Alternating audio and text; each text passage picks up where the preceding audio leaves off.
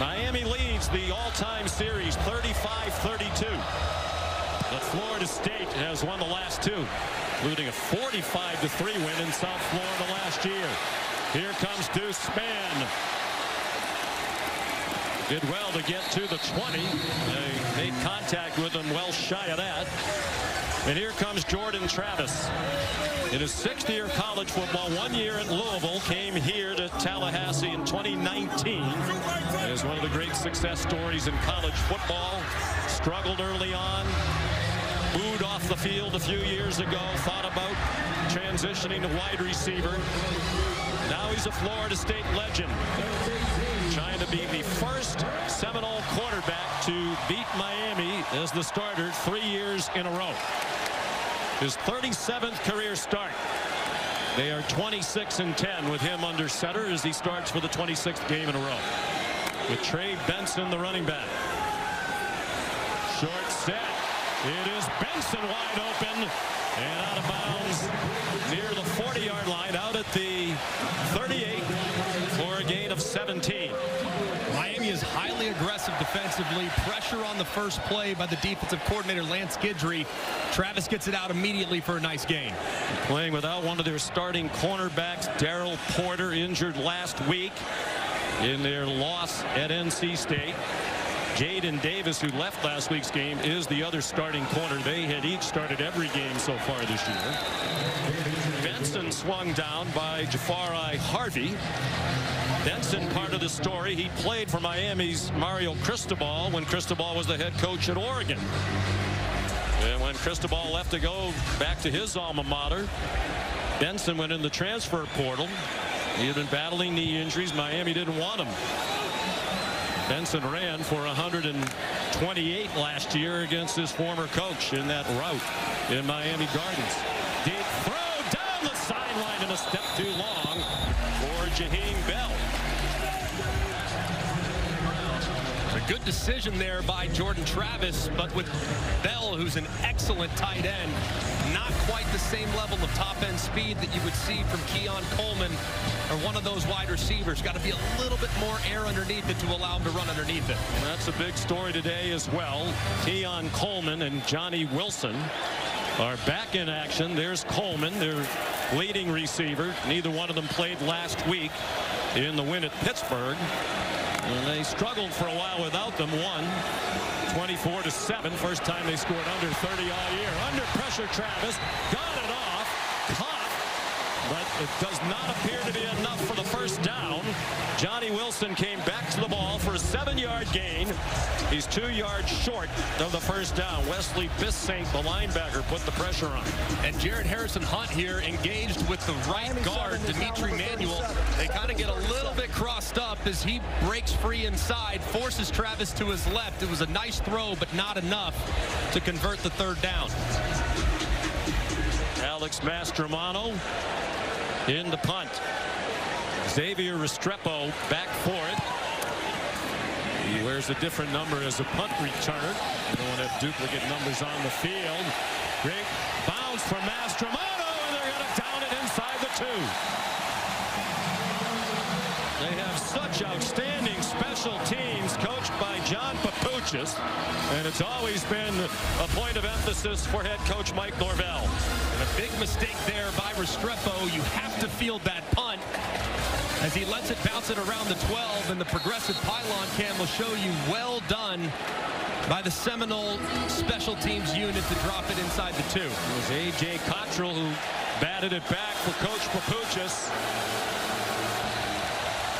They are tremendous on special teams and have been for all 4 years under this Mike Norvell staff with Papuchis, the special teams coordinator. So a tougher spot now than it even would have been for Emory Williams, the true freshman, starting from his own 2. Faked it to a fellow true freshman. He wants to launch it deep, and it's just a little bit too far for Colby Young.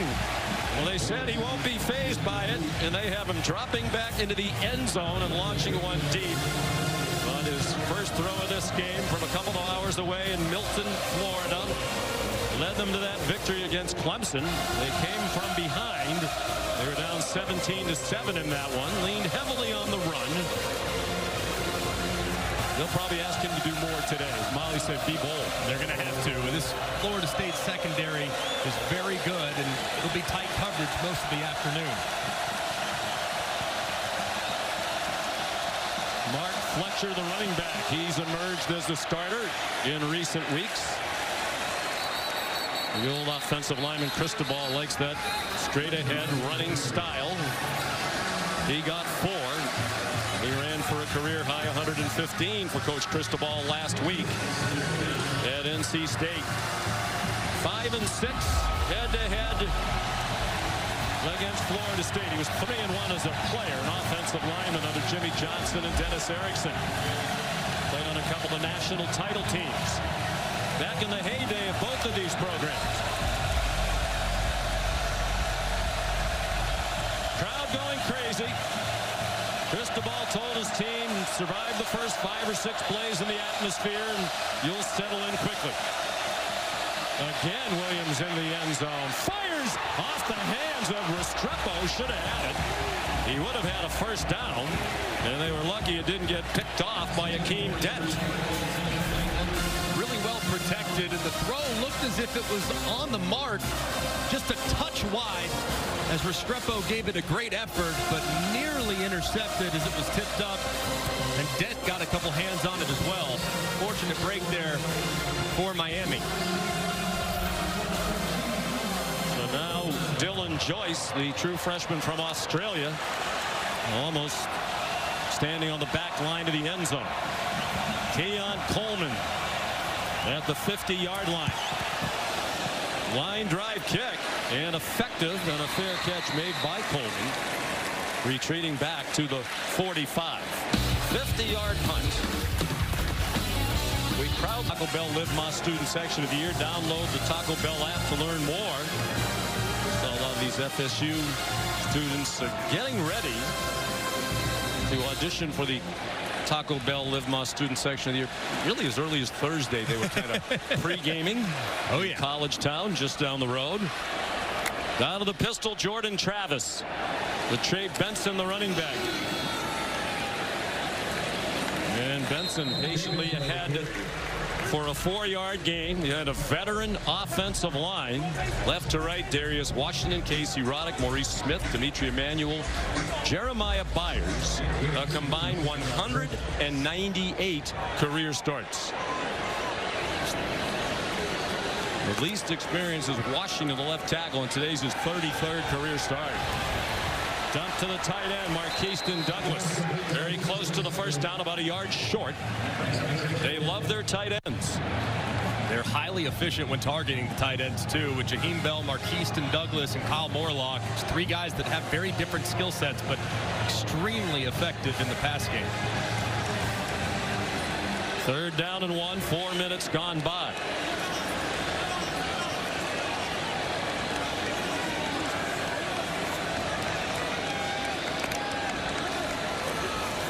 The option toward the short side of the field. Looked like Benson was in trouble. Now it's the Canes who have a problem. Touchdown, Trey Benson. They are marking the ball out of bounds, it seems, back at the 39-yard line. Nobody on the field realizes it, nor does this crowd. The warning on the field is the ball carrier stepped out of bounds at the 39-yard line. It'll be Florida State's ball, 1st and 10. No question about it. So instead of the touchdown, it's a 7-yard gain for Benson, who's a big playmaker. Such a big body with great burst, as you could see just how fast he was once he got through the initial defense. He also can make you miss, too. He'll be spelled occasionally, though, by Lawrence Toafili, who's in the ball game now at running back. Very effective pass catcher. They really do a good job of utilizing him in that aspect. They're going to stick with the pistol. Mike Norvell, the head coach, calls the plays. With plenty of help from the coordinator, Alex Atkins, who also coaches the offensive line. The fake to Toafili over the middle off the hands of his receiver and incomplete. Intended for Kentron Portier, who has only one catch all year. What's so difficult about defending Mike Norvell is the way he makes the run plays look exactly like the pass plays. Downhill run was working a little bit earlier, ran it on 1st and 10 to open this drive, and a play that looks remarkably similar, and you fake it, you run the in-breaking route right behind it, and it's just off the mark for Portier. 8-13 in his first 2 seasons after he came over from Memphis, and you saw the graphic. 19-3. Winners of 15 in a row over the last 2 seasons. 3rd longest active winning streak in the country. Toafili, a hard-fought couple, taken down by Corey Flagg. Only Georgia, which will try to win its 27th in a row tonight against Ole Miss, and Washington, winners of 16 in a row, have longer winning streaks than Florida State. He's done a great job with this program, just slowly developing a lot of the young guys that are now playing pivotal roles and chasing a championship. He's done very well in the transfer portal as well. Douglas is wide open, has the first down, and is tackled around the legs at the 22 by Cam Kitchens, the outstanding safety. 16 yards and a Seminole first down. And there's nobody out there with Douglas. They put the tight end out wide. They didn't communicate there defensively. He's completely uncovered. Travis hits him for a nice gain. And now Florida State going with some tempo. They're in field goal range at the very least for Ryan Fitzgerald. Leaning heavily on the pistol so far. Toafili thrown down by Leonard Taylor III, part of a Miami defensive front that is headlined by Ruben Bain, a tremendous freshman, true freshman out of Miami, who was recruited by Florida State. Noles had him up here for a visit last year. 1 week later, he committed to Miami. They knew he was probably going to go to Miami. His brother Reggie is a graduate assistant on the Hurricane staff. It's a screen with a flag down. It's an incomplete pass. Corey Flagg had coverage on Keziah Holmes. Adam Savoie is the referee. Offside. Defense number 20 lined up in the neutral zone. 5-yard penalty. It's 2nd down. James Williams, the safety, will play around the line of scrimmage, clearly lined up offside. Yeah, and trying to be in press coverage, but a little bit too close there as he's unaware of where he's at in the neutral zone. That's Guidry. He's been talking all week long to his defense about defending screens. One was coming right there from Florida State. It looked like they had it pretty well sniffed out. So got to be real mindful of that when playing against Mike Norvell. He said they spent all day Monday working on defending the wide variety of Florida State screens. Travis over the middle, caught, first down inside the 10. Jaheim Bell, the transfer from South Carolina, with a 9-yard gain. He's going to be a problem for this Miami defense. They like to play a lot of man coverage, Miami does. So against man, if I have a tight end that's a matchup nightmare, that's where I want to look as a quarterback. So it's going to be very difficult for Miami to account for Jaheim Bell all afternoon. Jeremiah Byers came off the field injured. Les Harris came in for him, so they shift Darius Washington from left tackle to right tackle. Benson.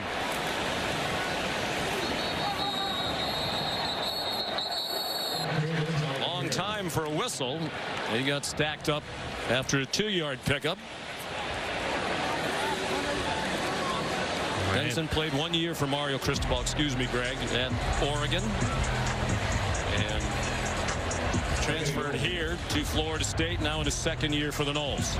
He's developed into an incredibly well-rounded back and does a great job in this part of the field. He always keeps those legs driving, and the yards are hard to get.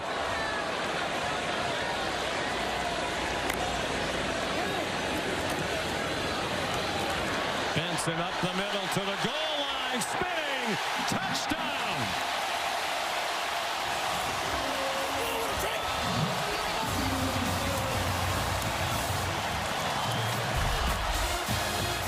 And a great job there in the middle by Maurice Smith. He's engaged with the defensive tackle. Leonard Taylor throws him to the ground, goes right to the right side of him, Benson does, and he continues to drive as he spins forward to find Pater. That was a great effort run by Trey Benson.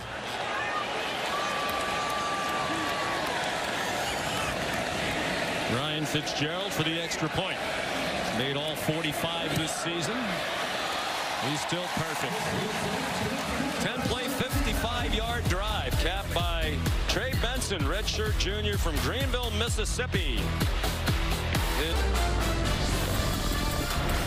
ABC College Football is presented by Tums. Tackle game day heartburn fast and love food back. Use as directed. And in part by Jersey Mike Subs. Be a sub above. Parachuting in here. We have some of us reaching for the Tums. The U.S. Special Operations Command Paracommandos from MacDill Air Force Base in Tampa. 3 of them parachuted in pregame.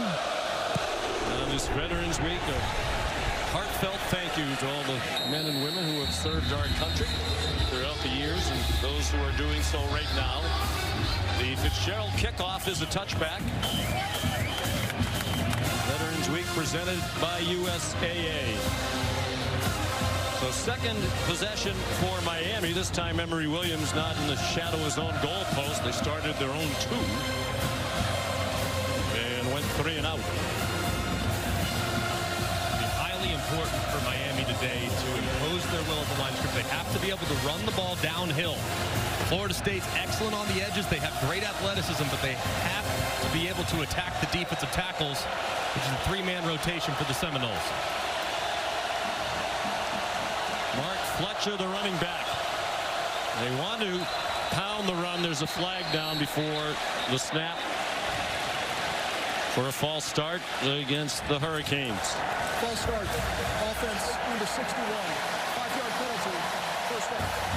The true freshman, Francis Maui Noah, out of American Samoa IMG Academy, part of the best recruiting class in the history of Miami football.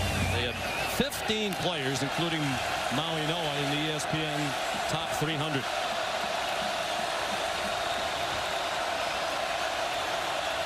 Same 5 starters have opened every game on the offensive line this year for Miami. One of only 11 FBS teams to do that. Fletcher bounced outside.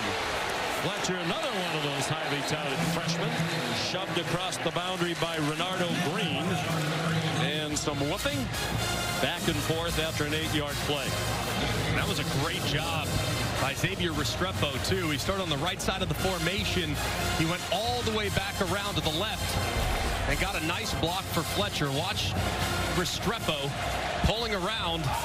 You see an undersized wide receiver get that much engagement with the corner. He missed him at the end, but had him set up if Fletcher would have broke off inside of him.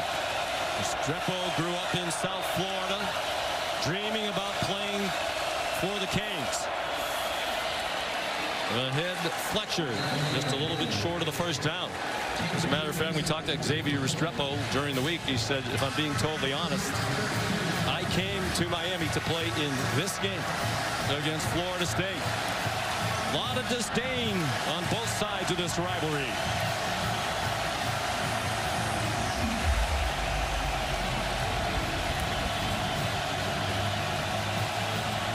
Third down and 3.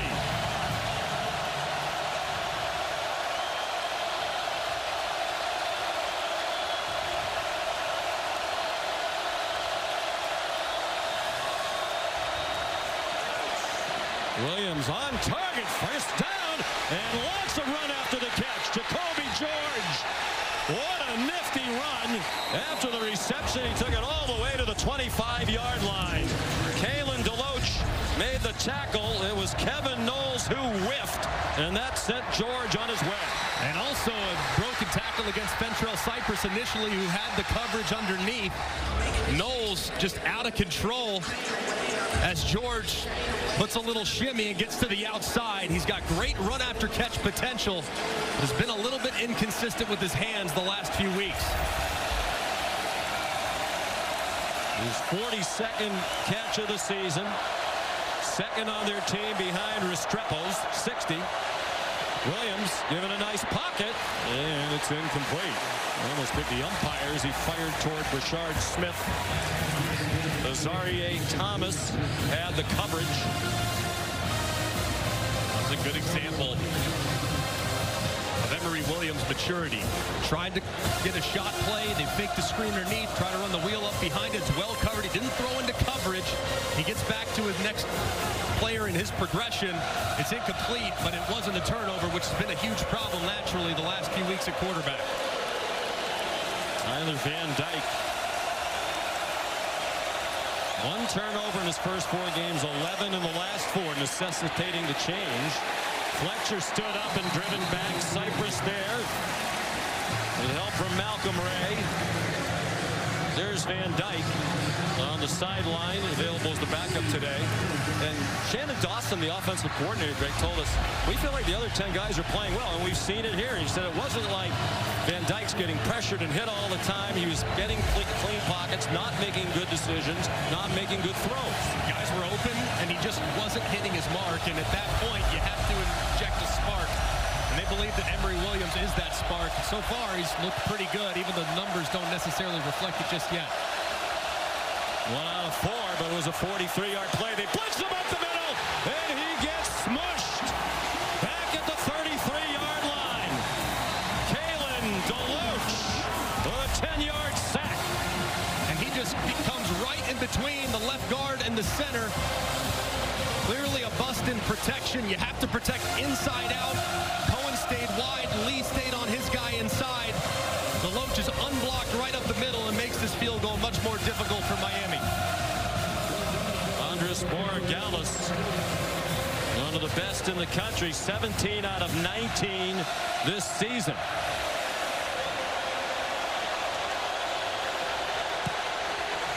And he hooked it.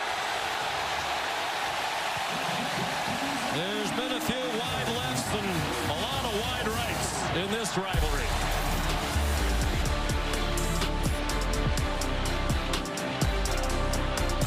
Borregales, after making 14 in a row, has now missed his last 2. Just a little bit. You see a bounce on the ground, and the laces are straight back as Borregales hits it, hooks it a little left. And you see Aaron Feld, the strength and conditioning coach, talking to Hutchinson after the fact and trying to iron that out moving forward. A rare miss by Borregales, the candidate for the Luke Rose Award, which is brother Jose won for Miami in 2020. Benson got hit hard. Words that will be repeated today on both sides. It was Francisco Maui Noah, better known as Kiko, their second leading tackler, transfer from Washington State so he could play with his brother, the freshman offensive lineman.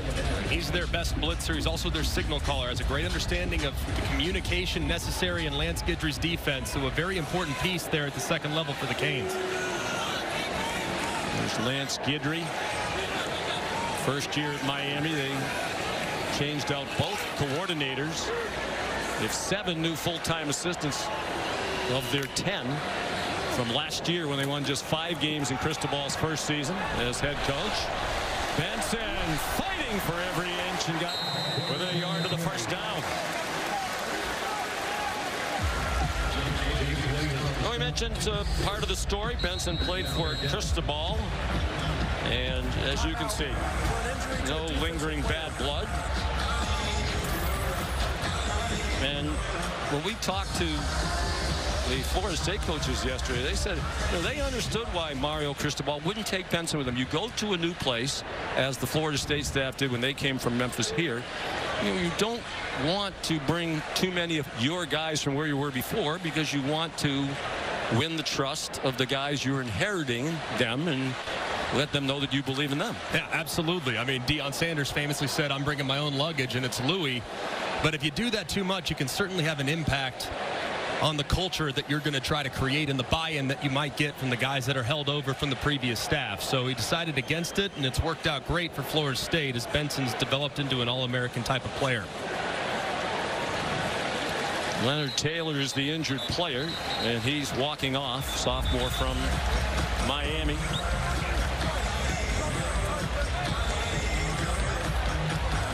Top 10 SEC showdown tonight on ESPN. It really is one of the games of the weekend, really the game of the weekend.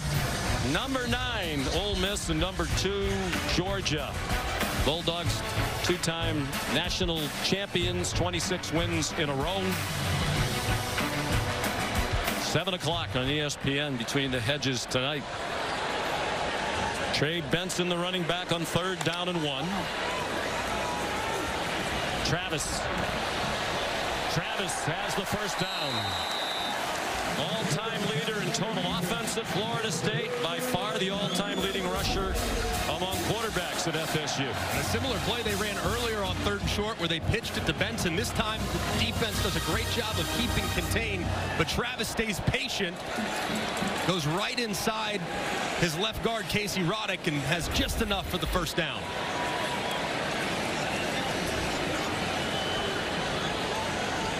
Lawrence Toafili in. Yeah, running back behind Travis.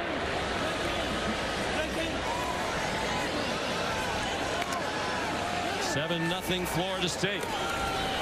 Toafili. Good tackle by Maui Noah. That might have gone a lot longer. 3-yard gain. 100% right there. If Maui Noah doesn't make that play, Toafili has really nobody behind Maui Noah. So if he doesn't make that one, that was a critical shoelace tackle. Toafili,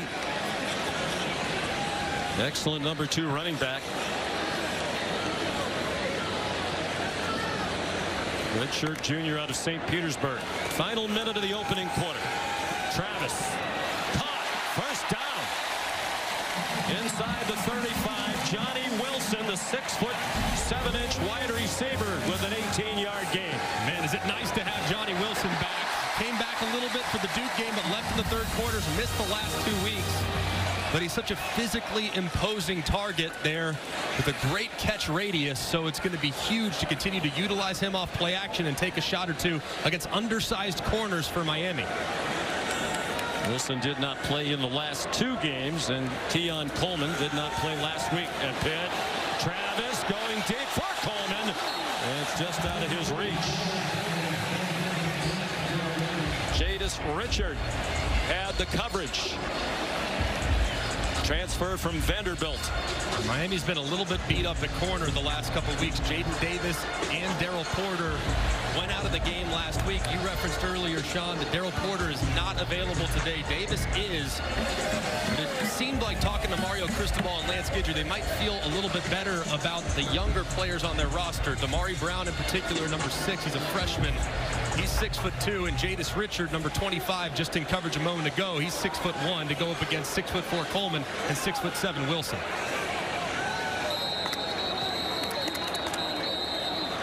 Flag down. Might have been a timeout first. The officials are going to talk about that. There is no false start on number 88. Prior to the snap, timeout. Florida State, their first, 30 seconds. Adam Savoie, the referee. This season, Allstate will celebrate every field goal and extra point made by participating universities by making a donation to the university's General Scholarship Fund. Thank you, Allstate.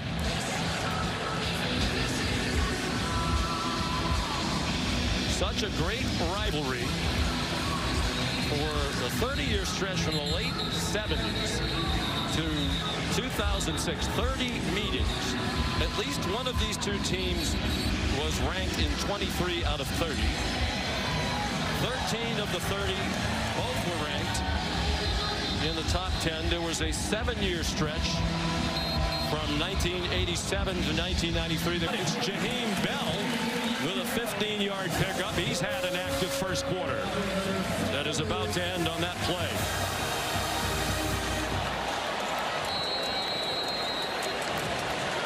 Down is to make sure we keep moving the sticks. All right, thanks, Coach. It is Florida State moving the sticks at the moment. First play of the second quarter, 7-0 Seminoles. Trey Benson finally gang tackled after a 2-yard gain, and Coach Cristobal right on it. 12 rushes and 10 passes. Good balance in that play calling for Florida State. And they make everything look the same, too. So all the runs are married to the passes. And then after you run one of each, they have their curveball off of it as well, where it might be a screen. So Mike Norvell very thoughtful in his game plan every week, and does a tremendous job making the defense face a lot of eye violations where they're looking at one thing, it's going another direction. Leonard Taylor back in for the Miami defense, and that throw is incomplete. Looked like a throwaway. In the general direction of the Michigan State transfer, Keon Coleman.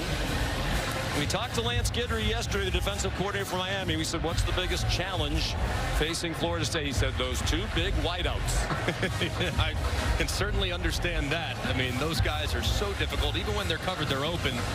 But here on a 3rd down and long, Lance Guidry, normally in the red zone, he likes to bring a lot of pressure. Knowing that those receivers are so dangerous, will he put his defensive backs on islands by bringing the house? They are crowding the line of scrimmage. Only one-man Bain is down in a stance. It is to the end zone and incomplete. Off the hands of Keon Coleman with the true freshman, Damari Brown, in coverage. He's really been coming on in recent weeks. Trying to work a back shoulder. It's well thrown, just a little bit high for Keon Coleman. Tried to flip his hips late. Was well defended by the freshman Damari Brown. It's a tough matchup. They're in one-on-one against what's likely to be a first-team All-American. So here's Ryan Fitzgerald. He made his first 10 this season. He's 11 out of 12. You saw the only miss was a shorty at Wake Forest. And that one's good from 33. And the junior Fitzgerald having an excellent season.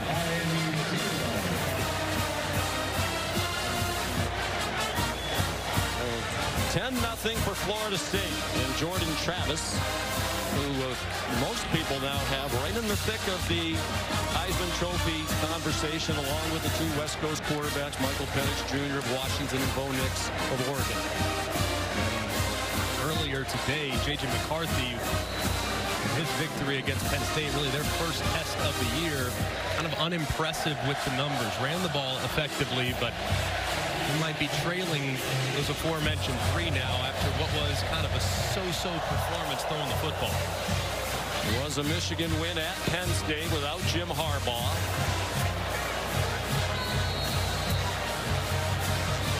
Here, the game controlled by Florida State. Just 51 yards in the opening quarter for Miami, and 43 of them are on a pass play.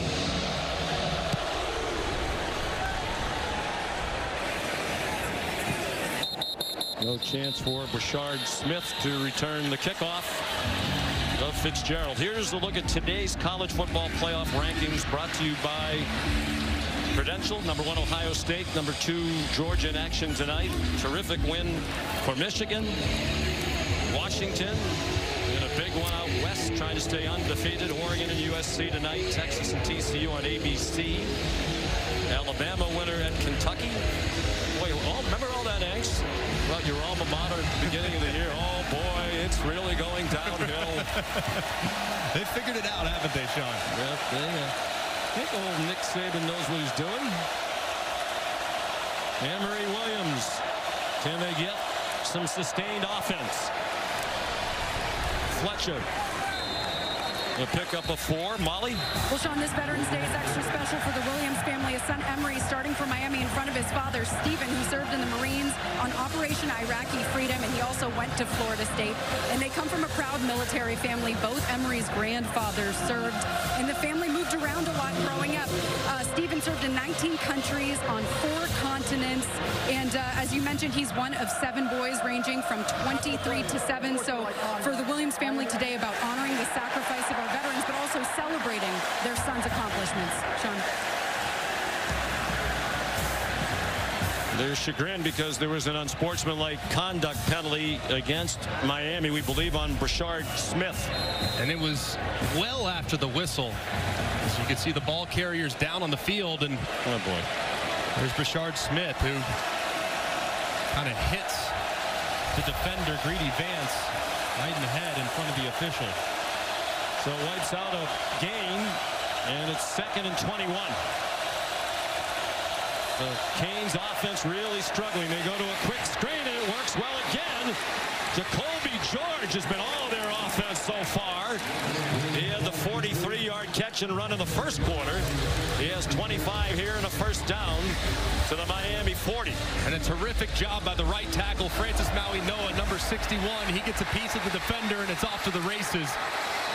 A little earlier, Jacolby George broke the game open on that 3rd down conversion catch and run. That's another one there where he shows off the speed.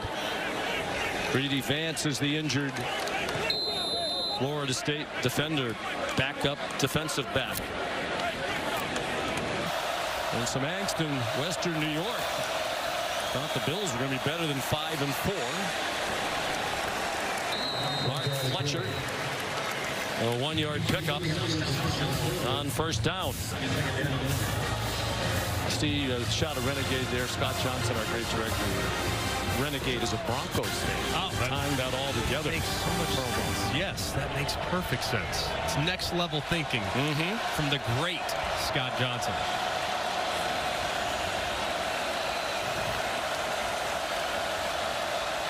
Emory Williams, the 19-year-old true freshman. Again, given a nice clean pocket, and the pass batted down by Joshua Farmer.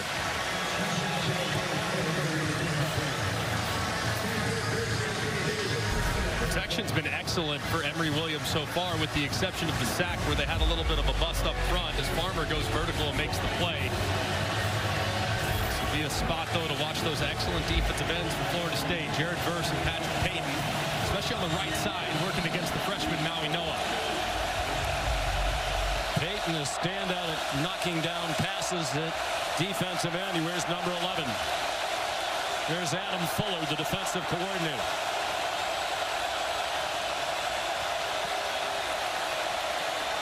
Williams steps up and goes down in the arms of Kalen DeLoach.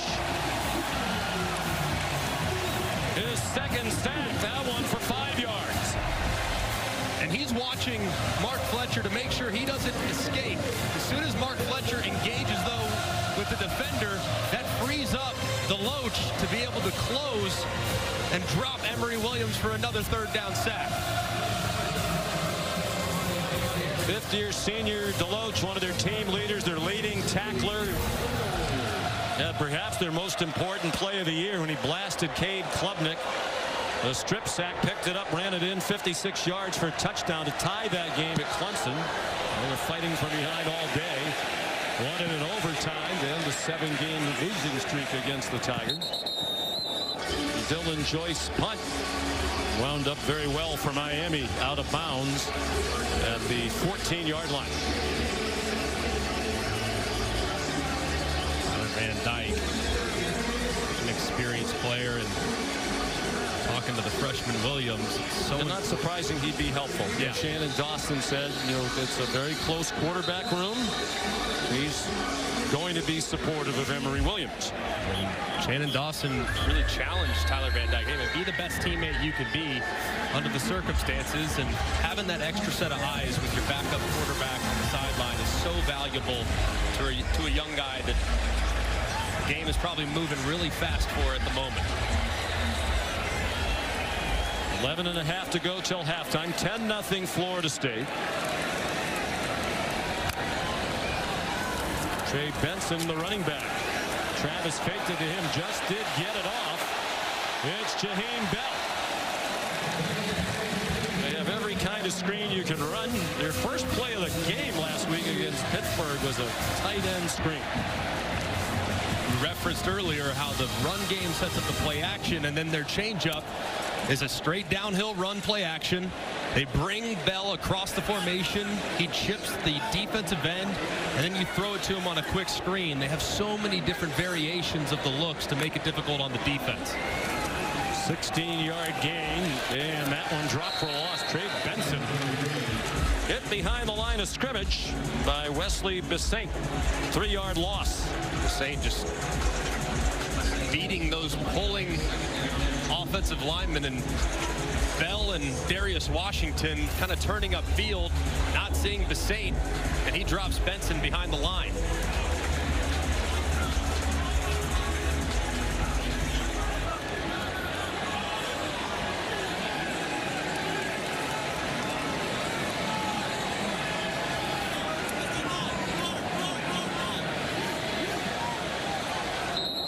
Play clock running down too long for Mike Norvell's comfort, and he uses his second timeout.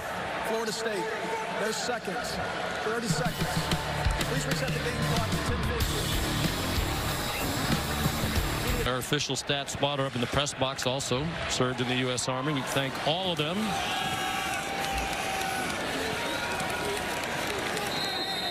Lawrence Toafili. Short game. Matter of fact, it's a loss of a yard. Kiko Maui Noah, Jacob Lichtenstein in there for Miami. Under 10 minutes to go in the half. 10-0 Florida State.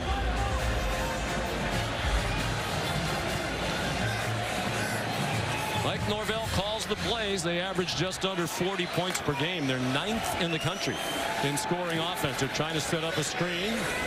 Faked it in one direction, threw it the other way. And Ja'Kai Douglas dropped by K.J. Cloyd. So all that practice against screens paid off for Lance Guidry's defense there. And that was a good tackle in the open field by Cloyd. 7 is now 37. 7 is 37. So difficult to defend Mike Norvell with all the different screens and faking it one way, throwing it back the other way. You have to be very disciplined defensively. And that time, Miami settled in and made the stop. Alex Mastromano on the punt. You want to guess where he's from? Australia. Australia is correct. Is that the Athletic trivia question? No, it is not, but we're going to have that in just a moment. Xavier Restrepo back deep for it. Play clock almost ran out. Good kick. And a fair catch made by Restrepo. At the 19-yard line. 55-yard punt. Here's the Athletic trivia question. You want to know when was the only time an unranked Miami team defeated a top 10 Florida State team? That is the situation here today. Miami was ranked as high as number 17 in the country. Is that a hint? Scott Johnson, Phil Dean showing Bobby Bowden's signature. This is Bobby Bowden Field. I have a feeling that was a hint. Something tells me that he was patrolling the sidelines of that number 10 Florida State team. Miami was as high as number 17 when they started 4-0, including a win against Texas A&M. They have fallen out of the rankings. Bashard Smith is seeing more time at running back. He's primarily a wide receiver. Shoved out by Zaire Thomas. 6-yard gain. You want to guess? I'm going to blurt out a year. I'll say 97. Well, close. 1980. Pitchers duel. That's the answer to the Aflac trivia question. 10-9. Howard Schnellenberger was in his second season and Bobby Bowden his fifth. Jim Kelly scored on a 1-yard run. Seminoles scored late, went for 2, didn't get it. Donald Chaney featured back early in the year. And we have a highlight from 1980. I'm guessing that's Jim Kelly on the 1-yard run. Would assume so. And there's the late touchdown. Rick Stockstill threw the touchdown pass. They went for 2 and didn't get it. Miami the winner. These two schools have met every year since 1969.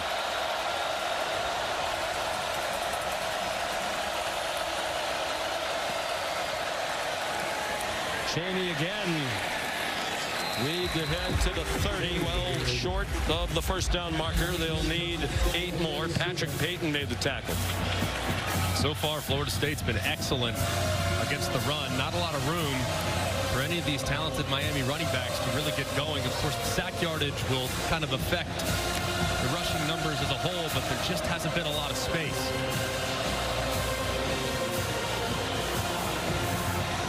Miami only 2 field goals in Raleigh against the Wolfpack last week in a 20-6 loss, and they both came in the first 17 minutes of the game.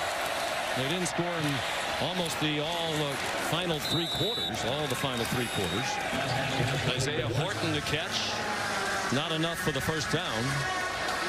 So it's been a long time since they put any points on the board. Shannon Dawson's the offensive coordinator in his first year here.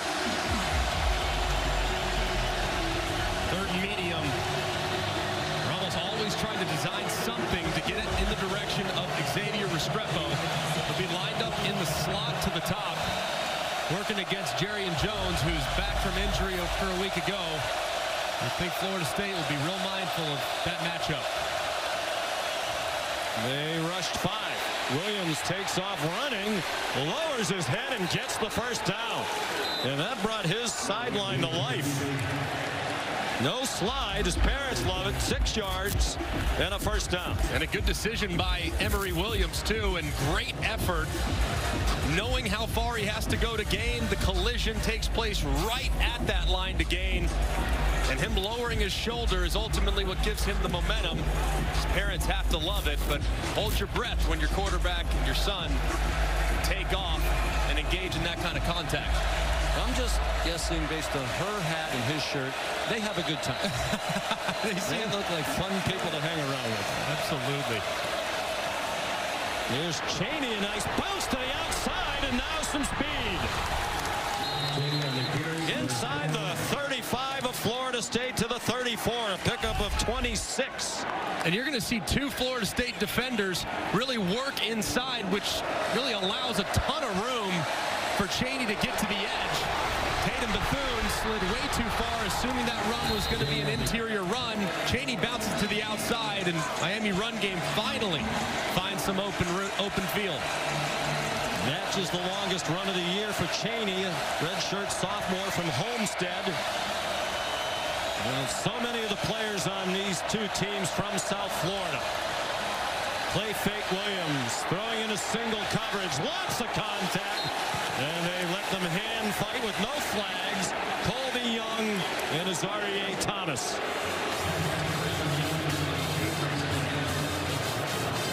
And I think Mario Cristobal wanted the flag, and he's not going to get it. Tried to go with a stutter go, just a little stop. See if you can't get him on the double move. A ton of contact there, and the crowd reacting strongly, believing that Colby Young threw down Jarrian Thomas en route to the ball. But I think that's probably a good no call with both guys grabbing onto each other. They can both commit penalties. Exactly. Basically an offsetting Both penalty. did something, so we're not going to flag either one of them. Here's Chaney again. Donald Chaney inside the 10 and out near the 5.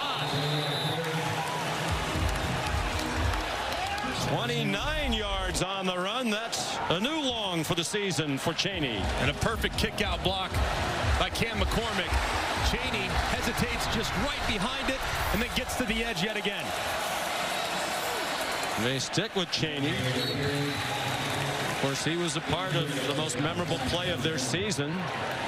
They were off to that 4-0 start. They had Georgia Tech beat. All they had to do was take a knee.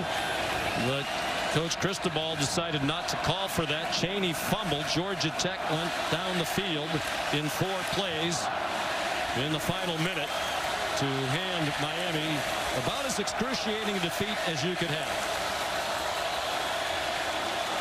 Chaney was in tears afterwards. Mario Cristobal said he never should have been in that situation. Mark Fletcher's in now, trying to jam it off left guard, and he was stopped after a minimal gain. Gilbert Edmond, transfer from South Carolina, backup along that deep defensive front. Fabian Lovett, another backup, transfer from Mississippi State in there too. 3rd down and goal.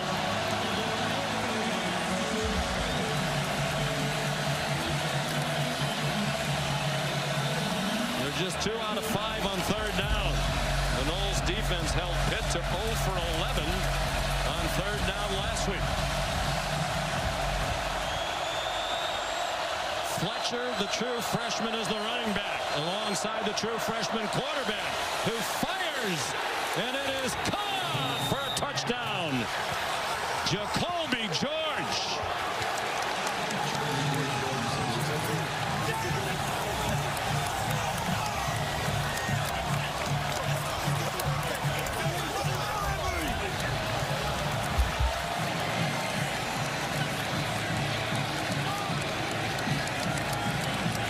What a drive. 11 plays, 82 yards. They took more than 6 minutes off the clock. And you saw the poise and accuracy that the coaches talked about regarding Emory Williams. The extra point good by Andy Borregales. Second career touchdown pass for Emory Williams. He threw one in their win against Clemson, the only other game he started. George the touchdown, the 7th of his career. We have a ball game from Madison Square Garden in New York City with the light heavyweight main event. The prelims begin tonight at 8. The main card at 10 on ESPN, ESPN Deportes, and ESPN Plus. Emory Williams just threw the first touchdown pass allowed by Florida State here at home this year. It's their first touchdown in a couple of weeks since they scored in overtime to beat Virginia. Florida State was the only team in the country that had not allowed a touchdown pass at home this year. Now they have. Here's Kevin Nagandi after the touchback. Sean, Capital One halftime report minutes away. Booger McFarland, Kevin Nagandi here. Washington trailing right now at home. Alabama rolling on the road, and Michigan just mad and angry. It was a dominant performance. Think about this, Kev. The quarterback didn't throw the football the entire second half. They didn't need the quarterback. Almost like an Alabama team that won the title quarterback by one Greg McElroy. Highlights and reaction, Greg and Sean, coming up at the half. Before Booger even started his comment, I knew where he was going with it. I mean, I knew without question he was going to take a shot at me right there. That was a lot. Well, you can handle it. You're tough. National championship winning quarterback. Jordan Travis with a flag down, likely for a hold. He ran away from the pressure, and then a flag came out. Jeremiah Byers might have had too much of a grab of Jared Harrison Hunt. Holding. Offense number 63. 10-yard penalty. First out. On Byers, a transfer from UTEP. Transfers have really helped improve the offensive line. It was a good bull rush there by Harrison Hunt, just walking Byers back, and as soon as Travis starts to leave the pocket, see Byers' right hand grab the jersey, and it was called well there by the official. First penalty on Florida State. Miami has been assessed 3. Travis forced back, in trouble, and taken down in the end zone. The Saint was there. The officials are conferring. There hasn't been a signal yet, but from here it sure looked like a safety.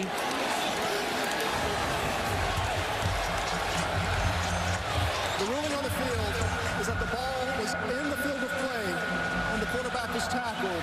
It's second down. Replay official John Bush will undoubtedly be taking a look at that. Here's a look from the progressive pylon cam.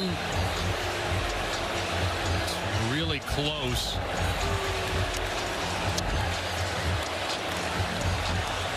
Well, Florida State's lining up to snap the ball. I can't believe that now the officials are going to stop it. I mean, you have to. What are you waiting for? Previous plays. So we'll step aside. When we come back, we'll let you know what Matt Austin thinks. 2-0, Adam Savoie, the referee, said the ruling on the field stands. I have no idea how, so maybe Matt Austin can explain this. And the knees go down, the ball's clearly in the end zone. The only thing I can think is at first contact, his feet were in the end zone, but the ball was in the field of play. But as they continued down the line, as he ran, the ball naturally came back into the end zone where he was tackled. I think this should be a safety also. Completely agree. I mean, it's when he's down, the ball is not beyond the plane. I think it should be a safety. That's absolutely brutal. The replay official is John Bush, and the conference will have some explaining to do. And just getting out of the end zone is Benson. Well, the momentum has changed, but it would have changed more significantly had that been ruled a safety. Now it's probably time for Miami. Timeouts. Start thinking about timeouts. Miami, their first. 30 seconds. Please put 141 on the game clock. Thank you. Trying to think of what to say. I don't know how you explain that. Yeah. Outside of them just assuming the forward momentum and he was pushed back, but it didn't seem that way. Jordan Travis was going backwards, so he wasn't forced back. I think that was a safety. I think that was a missed call for sure. And it's one of the problems, I think, with replay. Here's the view from the pylon. I mean, he is retreating himself back into the end zone. He's not being pushed back in the end zone. And when he gets taken down, he's in the end zone. The ball's clearly in the end zone. It's a reminder, too, the ball has to, it's like a touchdown, it has to break the plane out of the end zone. Out. Correct. Fully across the line. And I don't think it was. And we'll try to get an explanation from the replay booth at the half. Here's Travis out of the end zone, juggling, and a drop by Johnny Wilson on a ball behind him. So Miami should get the ball with great field position and plenty of time. 1:37 and 2 timeouts. Really off the mark there by Jordan Travis. Has really improved his accuracy, but that time, I mean, you have a 6'7" receiver and you miss him by 3 yards. He almost reels it in, but that was a big play because now Miami can save one of those timeouts as the clock is stopped. Alex Mastromano. His third punt. This is very returnable.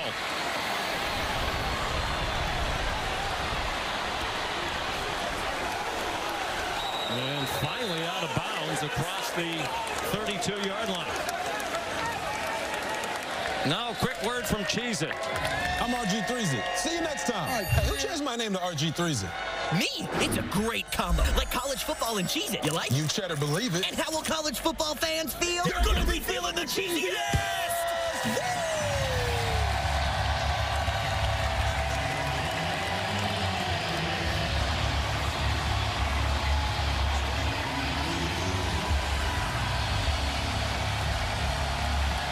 There's a number change on the punt return. We don't know who number 36 is. They don't have one on their roster. Another one of the issues of college football that really should be addressed at some point. Duplicate numbers and guys changing numbers for particular plays.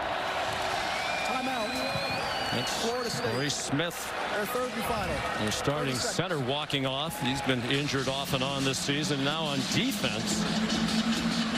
A timeout used by Florida State Seminoles, really out of sorts right now. Very much so. I mean, unable coming out of the timeout to properly get their correct personnel on the field for a 2-minute situation. This would be a good opportunity for Emory Williams. Praised for his poise. That's why he's starting this game. Has been making good decisions. Has had a nice start to the game, even though the numbers wouldn't necessarily reflect it. He's got to be really smart here in a 2-minute situation. You're already in field goal range. Can't take a sack under any circumstance.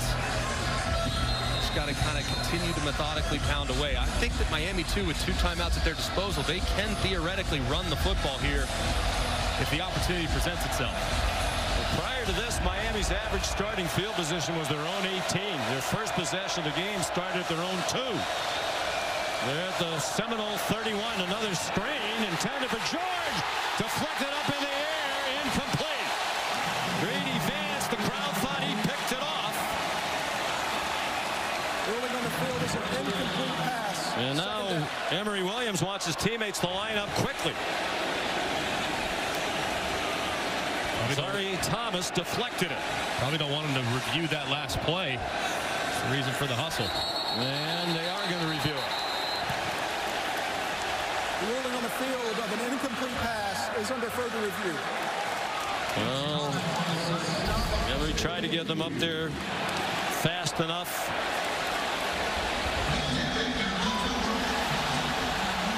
It does look like that left arm is underneath the ball. Does it slide around right there? It does move around a little bit, but it does look as though that left arm, though, is underneath it. It was called an incomplete pass on the field, so for it to be overturned, there has to be indisputable video evidence beyond all doubt.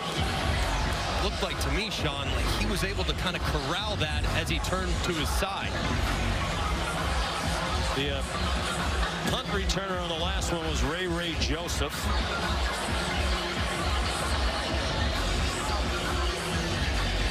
Who ordinarily wears number 5.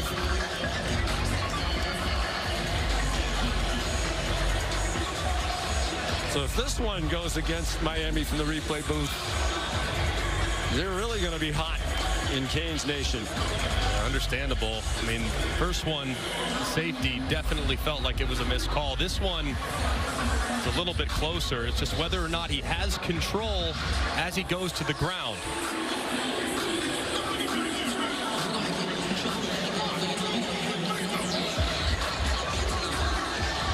After review, the ruling on the field stands.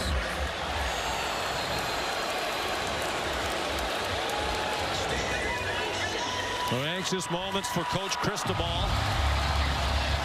1:20 to go. He has 2 timeouts. Florida State doesn't have any remaining here in the first half. Emory Williams at quarterback. True freshman from Milton, Florida. Recruited for a while by FSU, but they fell off after they got a commitment from a top freshman prospect in Brock Glenn. Here's Donald Chaney, the star of the second quarter.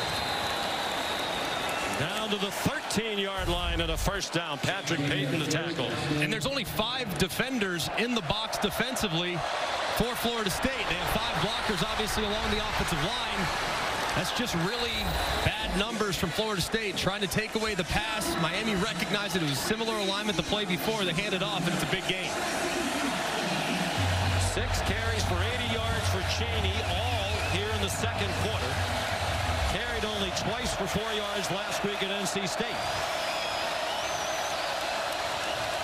They're on the move with 45 seconds to go. Trying to take the lead. No gain there. Tatum Bethune, the senior linebacker from Miami, out of Central High School and went to UCF and transferred to FSU. And Miami now has 1 timeout left with 37 seconds to go. Please reset the game clock to 39 seconds. 39 seconds to go. Tomorrow, the women's college basketball triple-header. Starting at 1 on ABC, number 14, Maryland, number 6, South Carolina. At 3 on ABC, second-ranked UConn against NC State. At 5 p.m. on ESPN, 9th-ranked Indiana against number 15, Stanford. You know, we've seen so far, Caitlin Clark's still pretty good. Oh, my God. She's unbelievable. Absolutely unbelievable. It's wild to see LSU lose the season opener as well. So a lot of drama right now here in the early going hoop season. Rashard Smith, they're trying to get him more touches as a running back. Primarily a wide receiver. He's on the left side of Emory Williams. Williams, plenty of time. His pass complete to Smith. A little bit behind him. That might have cost him the first down. And perhaps even a touchdown. So it's 3rd down. Less than a yard with 20 seconds to go in the first half. And Fletcher in big trouble. And they'll have to let it run all the way down and call the timeout and kick a field goal to tie it. And that's what Cristobal is going to do. Tatum Bethune, the initial contact on that 3rd down stop. And just all discombobulated is Jared Verse off the left-hand side. He beats Riley Williams, the freshman, who's coming across the formation, trying to kick that defensive end out. Verse too quick. Makes a big stop there behind the line of scrimmage on 3rd and short.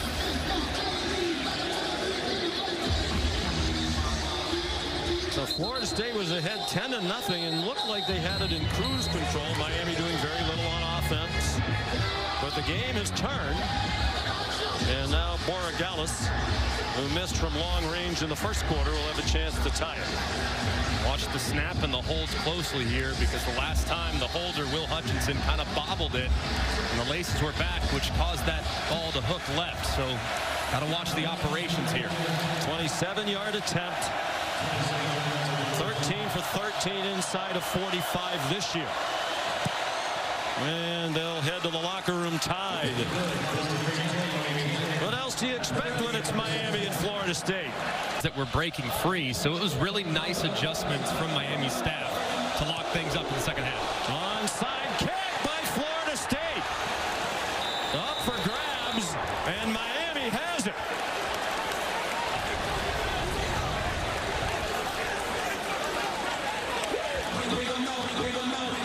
So, John Papuchis, Mike Norvell trying a surprise onside to start the second half, perhaps change some momentum, and it didn't work. It was recovered by Frank Latson, a backup wide receiver. And it was a really well-placed onside kick, but how about Latson going up and high-pointing that ball?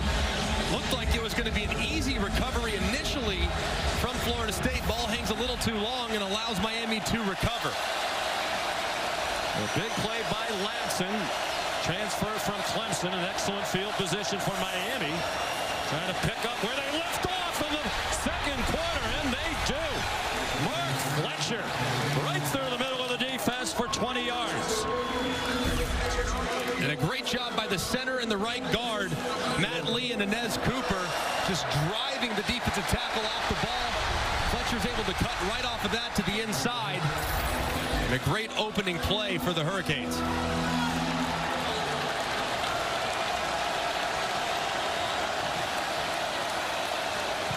Miami outgained Florida State 129-1 in the second quarter, after it was 125-51 Noles in the first quarter. Fletcher dropped for a 1-yard loss by Akeem Dent. And Greg, we should make the point that onside kick wasn't a response, wasn't panic by Mike Norvell, John Papuchis.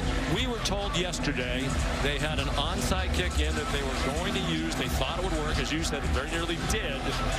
And so this wasn't, oh my gosh, we're on our heels a little bit, let's do something. They came into the game intending to use that onside kick. And it was executed well. It was just a better play by Latson to reel it in amongst a swarm of Seminole kickoff men. Second and 11. Fletcher, the running back. Emory Williams gave it to him. He bounced off a hit from Tatum Bethune, but couldn't get away from the second one. Here's Molly McGrath. Well, Sean, I asked Miami head coach Mario Cristobal about that non-call on the apparent safety at the end of the half, and he immediately started yelling expletives, not suitable for air. He was very emotional, saying that there were two calls in the first half that felt unfair to him, but he said his team stayed composed regardless. He said the key to success for them was running the ball well, and quarterback Emory Williams running with the football fired up their sidelines, fired up their team, and he reminded his team in the locker room, winning this game is why you came to Miami, guys.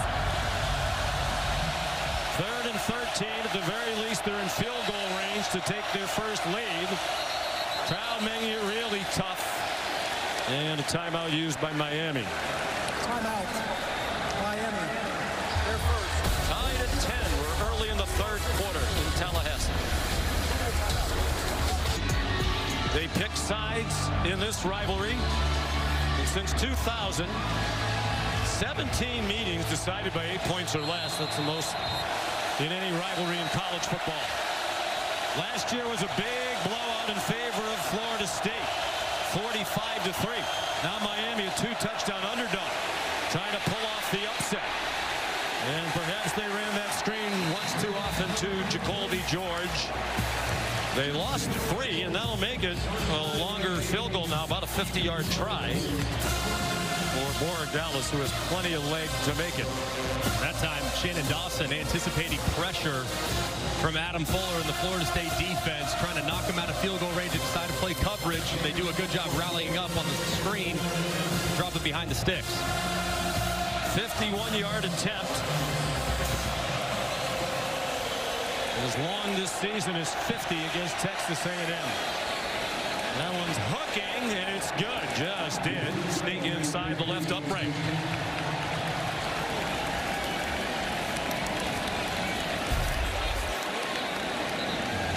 Well struck there for Corey Gallis. As soon as it went through the uprights, he turned over to the Florida State sideline and gave him a bit of a piece of his mind.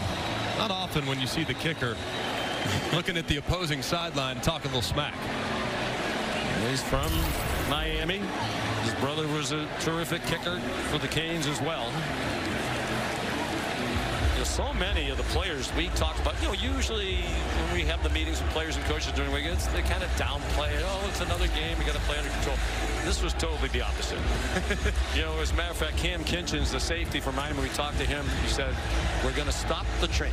He said they're talking about winning the ACC, going to the college football playoff. Jordan Travis is going to win the Heisman Trophy. We're going to stop the train. They embrace it. They embrace the hate in this rivalry for sure. And given the lack of love that's on both sides, I'm surprised. The game's shockingly been pretty clean. Not a lot of extracurricular. Had the one earlier in the game against Bashard Smith, but there's no love lost between these two. And a fair catch made on the kickoff by Deuce Spann. So some anxiety in this crowd here. They're not accustomed to seeing this. Florida State down by 3 in the opening minutes of the third quarter. Really need to get Trey Benson going again, too. I mean, the second quarter didn't have many opportunities to get him involved. He ran with a lot of urgency there in the first quarter where he was effective, but need to continue to feed him, and hasn't worked much up the middle. Maybe try some things on the perimeter. Keon Coleman does not have a catch. He's been targeted 3 times. I think they try to get him involved. Here he is. Spins after the catch and goes down about 2 yards short of the line to gain. Jadis Richard made the tackle. Right, get your playmakers started in the second half. Keon Coleman was quiet. And that was the biggest concern for Lance Guidry, was his matchup against Keon Coleman with his corners, and got to use him a little more here in the second half.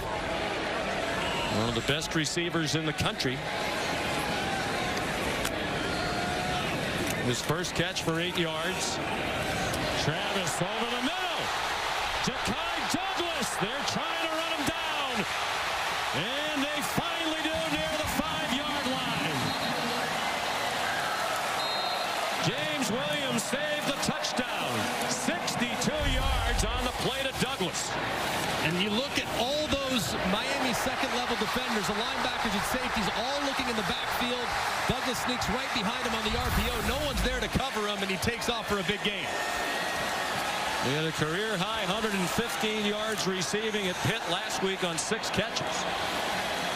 He had only 2 catches all year prior to last week's game, but without Coleman and Wilson, he stepped forward, and he just did it again.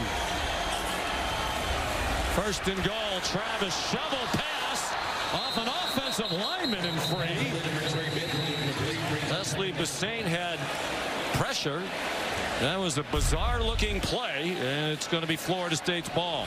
And number 44, freshman Ruben Bain, just completely ate that up. They're trying to get the running back out into the flat and give him a shovel pass, but the freshman just blew up the left side of the offensive line. There was nowhere for that back to escape.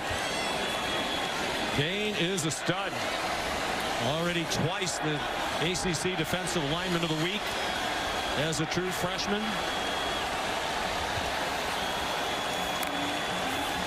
Second and goal. Here's Coleman down the sideline, stood up and driven out of bounds. Cam Kitchen said they're going to stop the train. He stopped the train and paid the price. Still down. Timeout for an injury to a defensive player. And that was a big collision. Ball thrown just a little bit behind Coleman as Kitchens delivers a big shot there on the sideline. 10.5 to go, third quarter. Walked off to the sideline. He's gone to the tent. He was involved in a very scary collision earlier this year in a game against Texas A&M. Had to be carted off the field, missed a couple of games. Thank God that wasn't as bad as it looked at the time. He's one of their best players. First team all-conference last year. It's third down and goal for Florida State. They had first and goal at the 5. One for the last 4 on third down. Morlock, the tight end, the motion man. It's a keep by Travis. He's in trouble and stacked up. For a loss of 2. Back to the 4-yard line. The stand by the Miami defense. defense, and it'll force a field goal try by the Noles. Jaden Harris, who just came in for Kitchens, involved in the play. And a great play by Jafari Harvey, too. He hesitated, squared his shoulders, made sure that Travis pulled that ball, and the rest of the Miami defense came to the rescue. That was well defended by the edge defender. Jaden Harris, the redshirt freshman, just his 7th tackle of the year. Here's a 22-yard try for Fitzgerald to tie it. And it's 13 apiece with 9:32 to go in the third quarter. Big play by Harris. One of the talented young players. Florida State has built it back up to national prominence. Miami feels like they're on their way with the way they're recruiting. With guys like Harris. Here's a look at the All-State playoff predictor. We made our choices. This is how we think it should be right now. I haven't changed my top 4. Did you? No, mine's the same as last week as well, and mine's based on the eye test, not so much on the resume at this moment. That's kind of how I think the teams are playing. Michigan's the best, Georgia second best, Florida State 3, followed by Washington, Ohio State, and Oregon at 6. But until you knock out the champ, I'm going with the boxing thing. Hey, knock out the 2-time champ.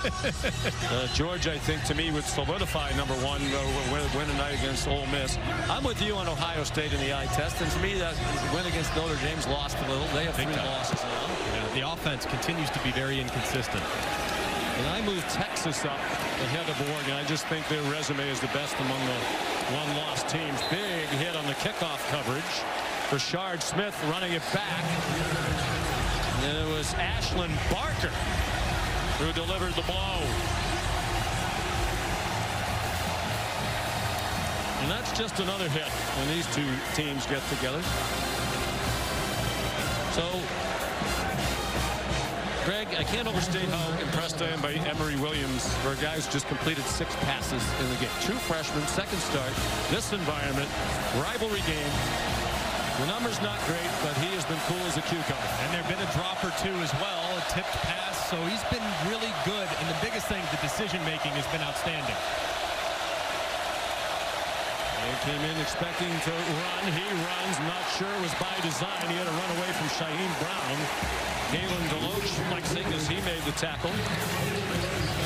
When we talked to Mario Cristobal yesterday, he said, Emory Williams reminds me of the guys we had back in the day when we were great. The Steve Walsh's, the Gino Torres. Poised, accurate, a leader. Very detail-oriented individual. That's how Mario Cristobal described him. Mature beyond his years, doesn't make the same mistake twice, and understands how he fits into the offense. Doesn't need to be the star, but needs to be a distributor, and he's played well in that role today. Donald Chaney ran for 80 yards in the second quarter, helped turn the game in favor of Miami. He's ahead for 4. And here comes the big third down. Florida State has the crowd back into it after the tying field goal. Chaney went off. And Fletcher, who is their starter these days at running back, is in. Best guy on the perimeter so far for Miami today has been Jacolby George. Been really good on third down as well. So if they could find a one-on-one matchup for number 3 at the top of the screen, that might be the direction that the freshman is looking at. Covered by Renardo Green, who's the semifinalist for the Jim Thorpe Award as the best defensive back in the country. They brought pressure. Fletcher ran by some of it, but not past everybody. Braden Fisk in on the play. Tatum Bethune there as well. And a quick 3 and out.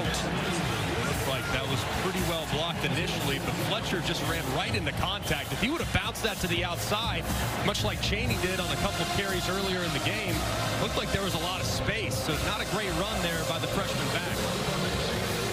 Dylan Joyce to punt, more than midway through the third quarter now. Keon Coleman back for the punt. Brought one back 72 against Syracuse. Had never returned punts until this year. He stepped away from the ball. The Miami players think it touched Coleman. And it looked from here like it did, but Keon might have gotten on it. I think there'd be much more of a celebration on that Miami side if one of their guys got it. Well, one of their guys came up with it, flag, but the officials say Florida State ball. As the ball was recovered by Florida State. First down, timeout. 40-yard punt. We mentioned Coleman hadn't returned punts until this year. To definitely hit him, but he got back on it. They had some injuries at that position. He volunteered. He's been pretty good before now. Kinkins was in the medical tent, athletics training staff tending to a lower body injury. They took his shoe off, taped his right foot and ankle, and he was walking gingerly, tried to put weight on that right foot, shook his head, but told everyone he would try to go, but he is not 100%, guys. All right, Molly, thank you. On first down, Lawrence Toafili could not break free from the tackle of K.J. Cloyd. He held it, did Cloyd, to a 1-yard run. He's transferred from Louisville. Really athletic player, and that time tackling open field, or tackling Toafili as he was breaking free. It's difficult to bring him down at an angle. That was well defended.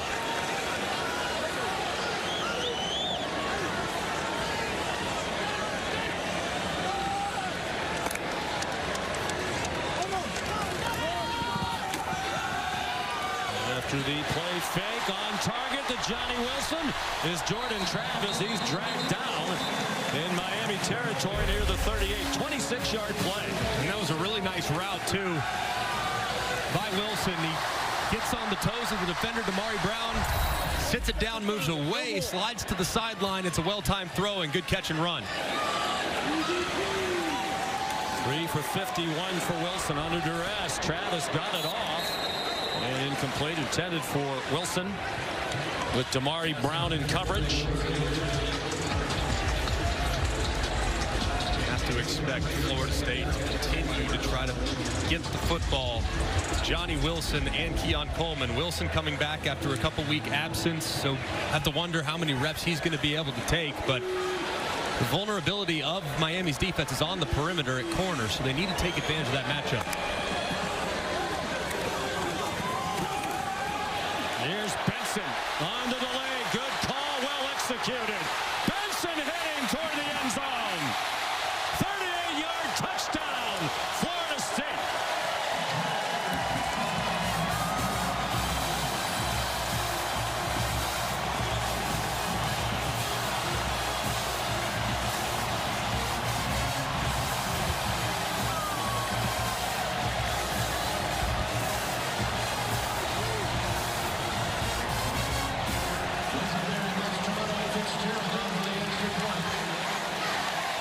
Prior to this possession, Florida State had minus 18 yards rushing since the second play of the second quarter. 38 on that one for Benson, with 27 yards all day. Prior to that run, Florida State goes back on top after the extra point by Fitzgerald. It's 20-13. And just perfectly blocked up front on the GT counter. The left guard, Casey Roddick, he kicks out the initial defender. Darius Washington fills inside. Benson breaks right off those blocks going inside out. And he takes it the distance after that. Just extremely well executed on the counter. A play that Florida State has used forever since Mike Norvell has taken over. Haven't run it as often this year, but find success with it there on a big play by Benson.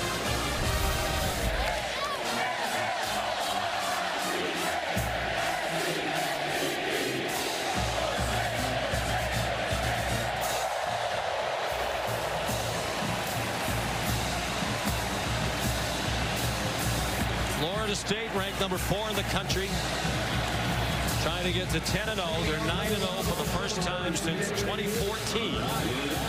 That was the last time they played for the ACC championship. Guaranteed a spot in the title game. They've already clinched it. This is their last conference game of the year. Louisville has the upper hand to be their opponent. Emory Williams and Miami with some tempers flaring over by the Cane sideline now.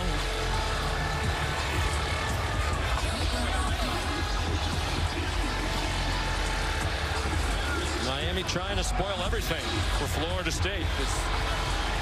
There's a lot of football still to be played, Greg, but I think a lot of people around college football think a one-loss team for Florida State would have a tough time making the play. They need other things to unfold in their favor to make the play. Yeah, they would completely lose control of their own destiny because they could be measured against a one-loss Ohio State or Michigan that wouldn't win their conference. So a game of vital importance here for the Noles. Emory Williams been battling the noise all day. There's a blitz. It's picked up. Williams down the sideline a little too far for Jacolby George. Sorry, Thomas had the coverage. We mentioned Williams' numbers not impressive. In fairness, he's not alone. Florida State came into the game, their opponents completing only 48.4% of their passes for the year. Only one other team in the country has held their opponents to under 50% completion percentage starting today. That was Ohio State. It's very rare. It's remarkable, too, considering how many young guys that rely on there in the back end. A lot of freshmen and sophomores that playing pivotal roles and performing at a high level. Here comes another blitz from deep. It's picked up. Williams a little bit too far out in front of Xavier Restrepo, who still does not have a catch today. Came in with 60 for the year. That's just the second time he's been targeted today. Brady Vance the coverage, 3rd down and 10.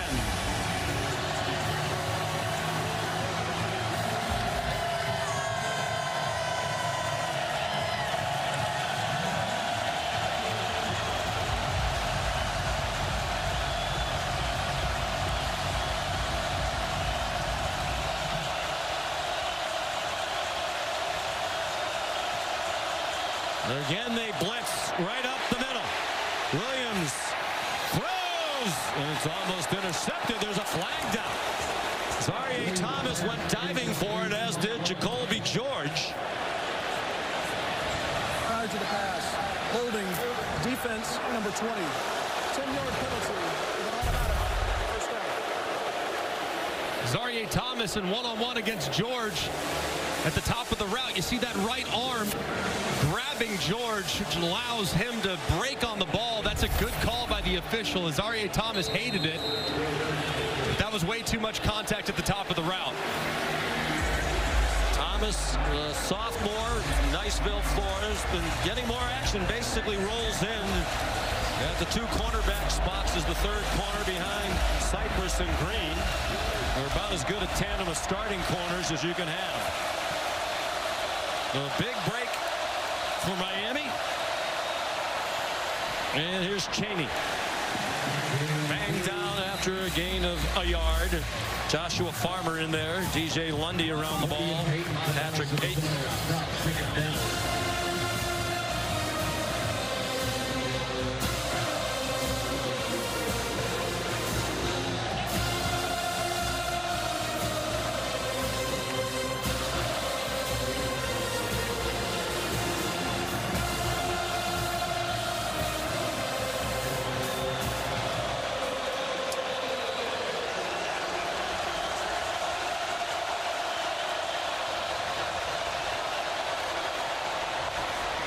Chaney did well to get across the line of scrimmage.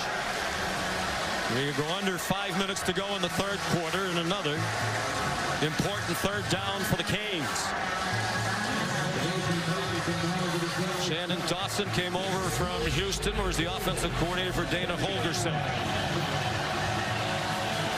They have to involve Restrepo here. He's their go-to guy on 3rd down. Been really quiet the last couple weeks. But he's the best route runner. He's the guy that can create the most separation in man situations. So see if they can't get a target in the direction of number 7 for the Canes. 3rd down and 8. Pressure again. Williams throws it up for grabs, and it flutters incomplete. Trying to get it to Isaiah Horton. Kevin Noles was the most important blitzer, who forced the quick lob by Emory Williams. Another all-out pressure called by Adam Fuller, the defensive coordinator. That's 2 consecutive 3rd downs. They get flagged for holding on the last one. This time, Noles comes free off the edge. He's unblocked. Williams knows he has to beat that defender with the ball. Just can't get it out enough velocity to drive it down the field to give his receiver a chance. Dylan Joyce to punt for the 4th time. Keon Coleman misplayed the last one. Line drive kick sends Coleman over by the sideline. And a 5-yard return of a 48-yard punt. They'll start at their own 20. 13th annual State Farm Champions Classic is Tuesday at the United Center in Chicago. Number 2 Duke takes on 4th-ranked Michigan State in the first game at 7. Then the exclusive reveal of the next college football playoff top 25 rankings. That's a pretty entertaining between-game show. And after that, back to the hardwood. Number 16 Kentucky takes on number 1 Kansas. That time of the year, just about everything in action. We got all kinds of action. Looking forward to it. Design rollout for Jordan Travis in the flat. Coleman has it. And a gain of 6. Very clear here in the second half that Mike Norvell is really getting Keon Coleman involved to the highest priority. That's a couple drive starters where they've targeted him to kind of get him into the ball game. He didn't have a catch in the first half. The fake to Toafili. They set up another screen to Kyle Morlock. Another tight end screen. He's out of bounds shy of the 40-yard line. Transfer from Shorter. Small college in Georgia. You can play, they'll find you in today's transfer portal. And Florida State's done very well in the portal. Back shoulder throw, caught. Johnny Wilson, another transfer from Arizona State. And a nice back shoulder throw here. Wilson going up over the top in coverage by Jadis Richard. And a good throw by Travis. Holds up his big body receiver. He reels it in for a nice gain. 21-yard gain. Florida State up by a touchdown. They led by 10 in the first half. Branson Dean, backup defensive tackle, swung down Trey Benson for a loss of 2. Play similar to the one that Benson scored on a moment ago. Just a little GT counter going from left to right. Dean sniffed it out and made the play in the backfield. Approaching 2 minutes to go, third quarter.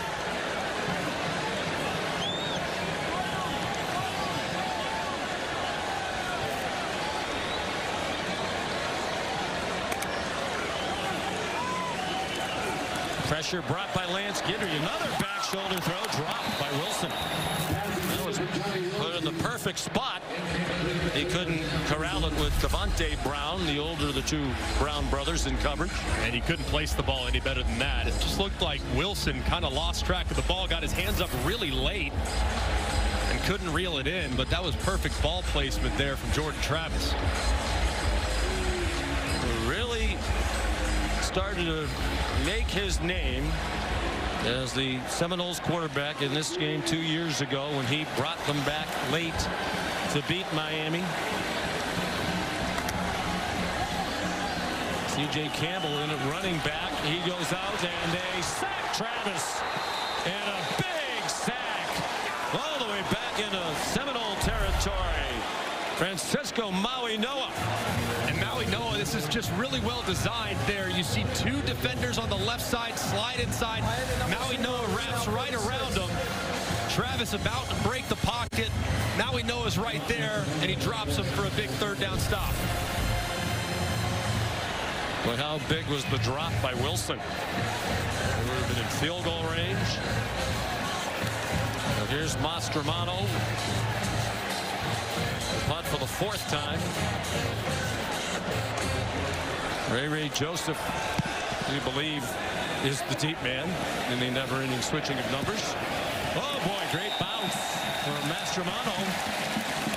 And they'll spot it at the 5. 5th 51 yards, perfectly placed. Here's Kevin Nagandi. Showing time now for our All-State Good Hands play of the day. And Boog, Michael Penix. Look at this throw to Rome Odunze. I mean, nobody throws a better deep ball in college football than Michael Penix. I mean, the roll to the left and then a dime to Odunze. You know who could? Greg McElroy. I believe in him. 33-28 to score. Never. Not in 17-mile-an-hour winds, I can promise you that. Maybe that wind's behind me, perhaps, but no way. That was a heck of a throw.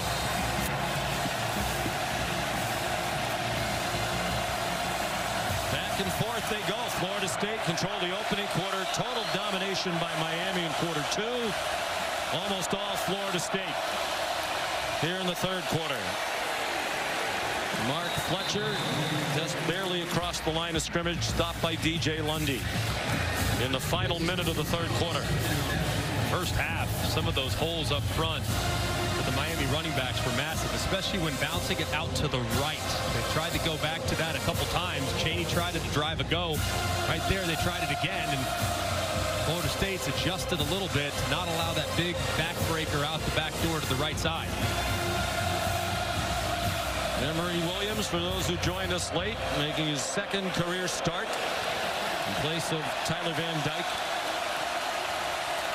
who has struggled mightily in recent weeks. Fletcher battles across the 11. Another skirmish along the far sideline. Rivalry game against Florida, which is a couple of weeks away. First play of the fourth quarter, Miami 3rd and 4. Down by 7. They can't complete the quick slant to Jacolby George with Renardo Green, the cover man. And they'll punt. Finn and Dawson looking on a little puzzled. Tried to hit Jacolby George on a little hesitation slant. Green just draped in coverage. Even if he would have completed the pass, I'm not sure he would have had enough to gain enough yards to pick up the first down. That was well defended. Dylan Joyce has had a good day punting. Low line drives that have driven the return men back. It's Keon Coleman again. That one not his best. Coleman telling everybody to get away from it. And it takes a great bounce for Miami. They touched it. The officials have spotted it around the 29, even though it rolled all the way down to the 16. Here's a look at today's hardest working player, brought to you by Duluth Trading Company. And it's Trey Benson. First play of the game. Pressure called by Miami. He's the outlet. Gets a nice completion early. A little later in the first quarter, Benson driving his way into the end zone for his first touchdown. And then perfectly executed up front by the Seminole offensive line. A little counter play. He breaks it to the right, then crosses field back to the left to find Painter for the second time. He's been terrific playing against his former coach, Mario Cristobal. 2 touchdowns for Benson. Here comes yet another screen, and they blew it up with the pressure. He tried to get it off to Keon Coleman. It was KJ Cloy, the linebacker. Well, these two teams coming at each other on defense. Man, and this was a pretty low hit, too. As you can see, Jordan Travis trying to kind of jump over Cloyd, who was applying the pressure. Got his foot kind of caught up on Cloyd's shoulder pad and landed a little awkwardly. He jumped. That's why it's not a foul. Matt Austin tells us.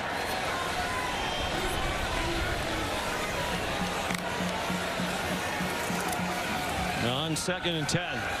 Travis. That stood up, bounced off that, and finally swung down. It was James Williams who delivered the high hit and then has something to say to Travis.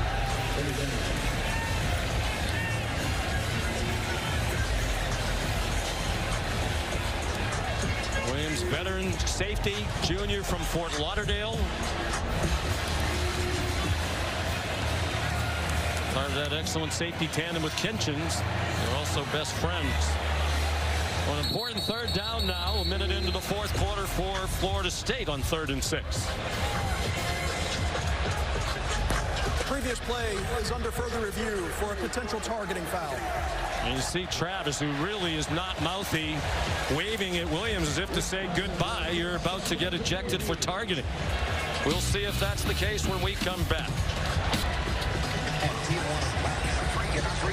After further review, there is no foul for targeting. It's third down. Well, Jordan Travis waved goodbye to James Williams, but he's still in the game. We'll ask Matt Austin about it in a moment, but here comes 3rd down and 6. Florida State, early moments of the 4th quarter. Leading by 7. The pass is incomplete for Toafili. Matt, what'd you think on that targeting, no targeting? Well, I'm a little surprised they didn't call targeting because the defender lowered his head. Looked like he hit the crown of the helmet right on the tip of the face mask. Then it turned the quarterback's head sideways. I think this is targeting. I agree, Matt. I mean, it looked like the crown of the helmet. That's what initiates the contact. That should have been targeting. It's as simple as that. That's another missed call. I don't understand it. Florida State has dropped 5 passes today. Mastromano angling for the far sideline. Effectively so again. They'll spot it at the 16. And in the interest of full disclosure, we had the controversy about the safety, the non-safety. Mario Cristobal irate at the half when he talked to Molly McGrath, and understandably so. I think everybody you and I have corresponded with who knows anything about football thought it was a safety, except the officials in the replay booth. We asked for an explanation from the replay booth at the half. We were told they were going to come to our booth to offer an explanation. They did not. We just called the replay booth to ask for an explanation about the targeting, no targeting, no response.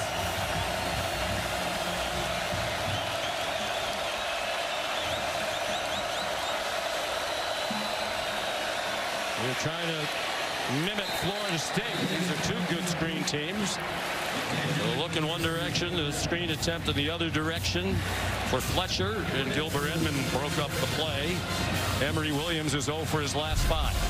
And he took a big hit at the end of this as his head snaps back and hits the turf. Grabs his helmet immediately. Shaking it off just a hair, man. That was a little bit of a scary hit, the way that head recoiled against the turf.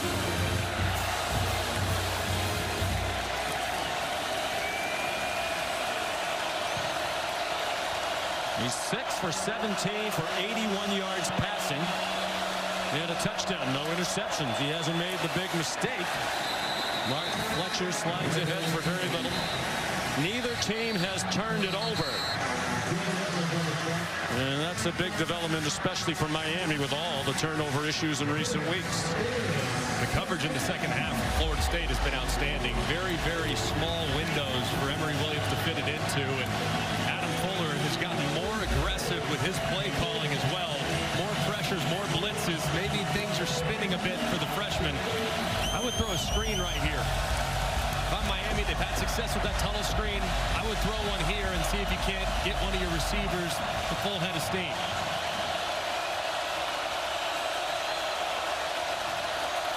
Fuller brings pressure again. Williams behind Restrepo, who was open right around the line to gain. He was open too. Restrepo working in man coverage against Jarrian Jones. Ball is thrown off target, probably because of the hit that Williams took from Jared Verse. Couldn't really drive through the throw. Kind of steered it in there, and it was off target. Wonder if the accumulation of the pressure is having its effect on Emory Williams. 3rd straight 3 and out for Miami. 4th of the game. Good punt by Joyce. Coleman made the first field miss. Keon Coleman, the punter, awaits and took him down. Dylan Joyce saved the touchdown.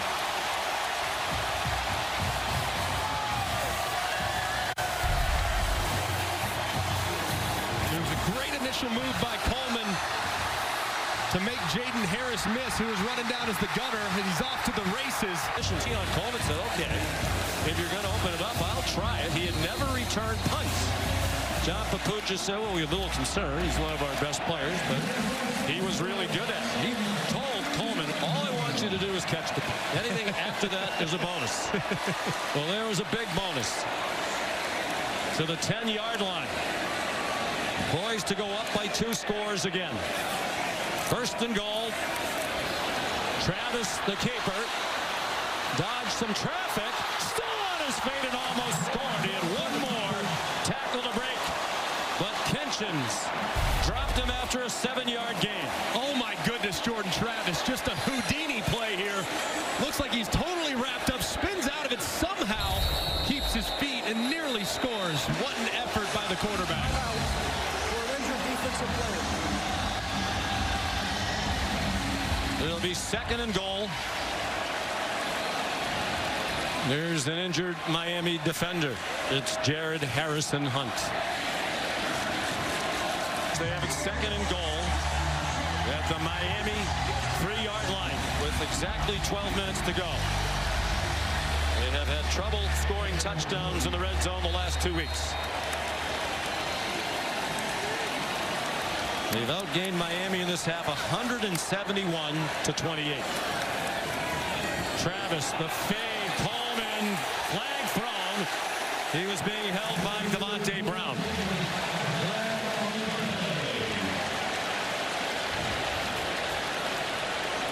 Pass interference.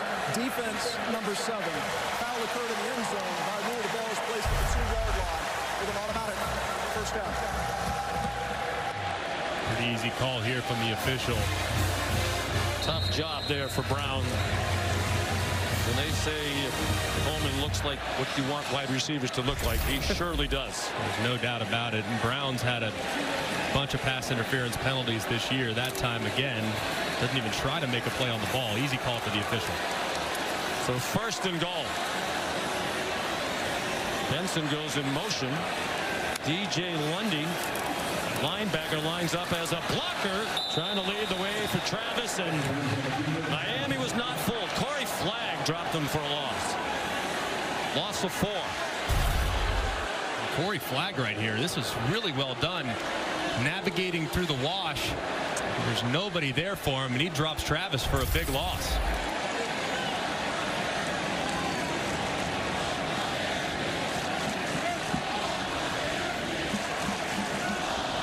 Florida State, no hurry now. Thinking at the very least they'll have a field goal and a 2-score lead, so killing some clock. We approach 11 minutes to go. And that was for Coleman. Even while being held, he caught it for a touchdown. There is the flag. They will likely pick it up. It was Damari Brown, the freshman. Defense number 6. Penalty is declined. Touchdown. There are few players in college football better than Keon Coleman when the ball is in the air. Contested catches are his specialty. There's absolutely nothing Damari Brown, the freshman, can do. The ball's well thrown to the outside. Progressive pylon cam gets a good shot. Easily seeing the feet inside. Keon Coleman stands up and flexes after the impressive catch. Extra point good by Ryan Fitzgerald. It's the largest lead for Florida State. 14 points. All of us on our crew working this week and today with heavy hearts after the passing on Monday of a great woman, Carmen Johnson, at the age of 86. Mrs. Johnson, the mother of our director, Scott Johnson, lived a remarkable life, 50 years teaching dance to boys and girls in Ohio after she attended the Dance at College Conservatory at the University of Cincinnati. Our crew wearing ribbons, green ribbons in memory of Mrs. Johnson today. Green was her favorite color. And I think the reason it hits all of us so hard, the reason we know how special Mrs. Johnson was, because she raised an incredible man. A lot of those people you saw have been on this crew for 25 years because of Scott Johnson, a man of remarkable goodness and character. And that came from the example of his parents, Carmen and Paul, now reunited. Mr. Johnson patiently waiting for a couple of years for Carmen to reap her eternal reward for a life beautifully lived.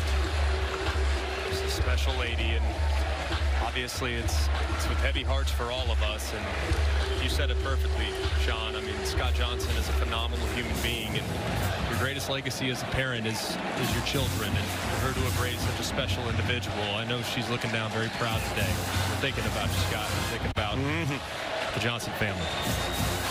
Our hearts ache, but yet we rejoice.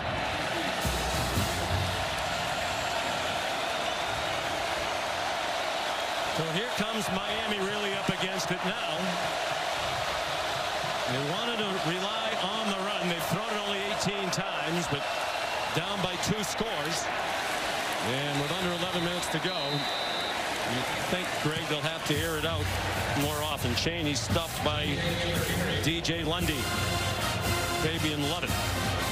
Emory Williams at his first start, he was able to rally Miami from behind, down 10 to Clemson in the 4th quarter a few weeks back. So he's been in this position before, but the offense has been stagnant here in the second half. Haven't been able to run the ball, and the separation by the receivers has been really, really poor.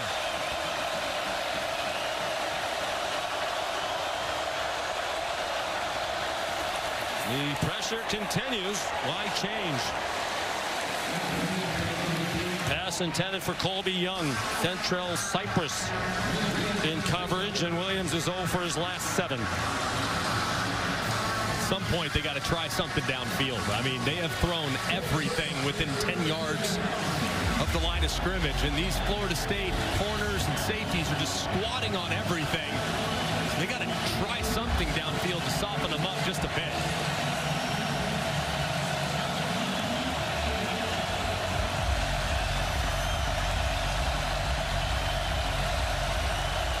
Pressure look from Adam Fuller's defense. And they just did snap it. And that one hits the umpire. Trying to get it to Isaiah Horton. And it hit Johnny Forte.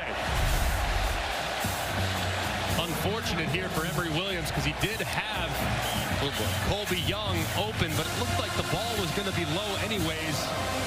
Late on the play clock, getting it snapped just in time. Excuse me, he was targeting Isaiah Horton. Looked like that ball was going to bounce anyways. Just not very accurate here in the second half. So it's Coleman back deep. He has taken over the game here in the second half.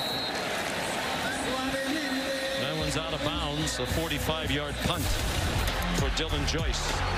You're watching ESPN Afternoon College Football on ABC, presented by CF all over Oklahoma State, 45-3 in the 4th. Back to you, Sean.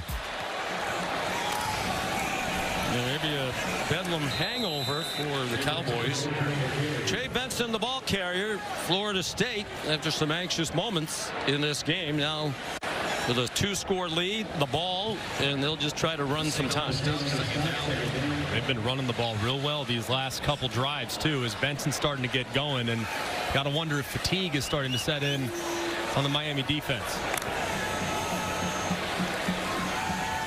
Travis, deep drop, throws deep, and Coleman couldn't run under it.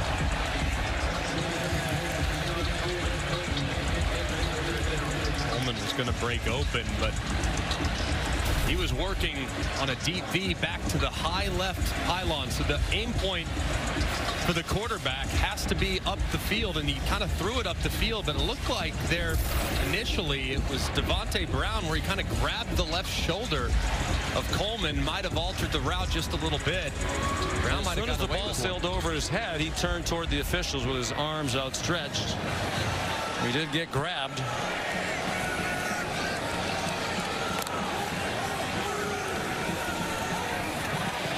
In the flat, Ja'Kai Douglas banged down by Kinchin. 6-yard gain. Miami's secondaries played most of the day without Jaden Davis, one starting corner. He's been in and out, but mostly out. Darrell Porter, the other starting corner, has not played at all. They had started every game this year, corner for Lance Guidry. But they're battling. with some inexperienced players, including the freshman Amari Brown.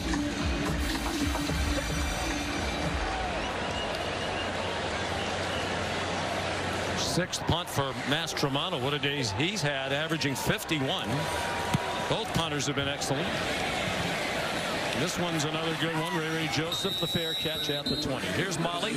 Well, Sean, Miami quarterback Emory Williams has been really frustrated in this fourth quarter. He's been emotional and hard on himself, telling teammates multiple times, that's on me. I need to be better. He even apologized to wide receiver Xavier Restrepo, saying, I need to get you more involved. I'm sorry. And backup Tyler Van Dyke had to calm him down at one point, grabbing him by the shoulders, saying, just breathe, calm down. You got this.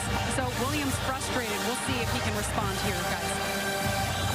He's the new starter, taking over for Tyler Van Dyke, who has started over most of the last 3 seasons.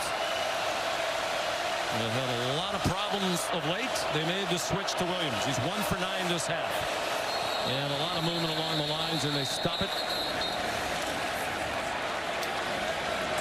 Ball start. Offense, number 61. 5-yard penalty. First down. CC Mauinoa, the true freshman. Great tackle. That's Alex Mirabal, the offensive line coach, alongside Mario Cristobal. Relatively clean game between these two programs. Mauinoa that time sensing pressure and flinching just before the snap.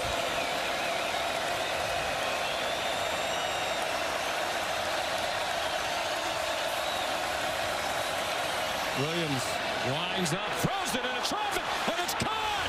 It got through 2 defenders to Jacolby George, all the way, touchdown! 85 yards and no flags. How did this ball get through 2 defenders?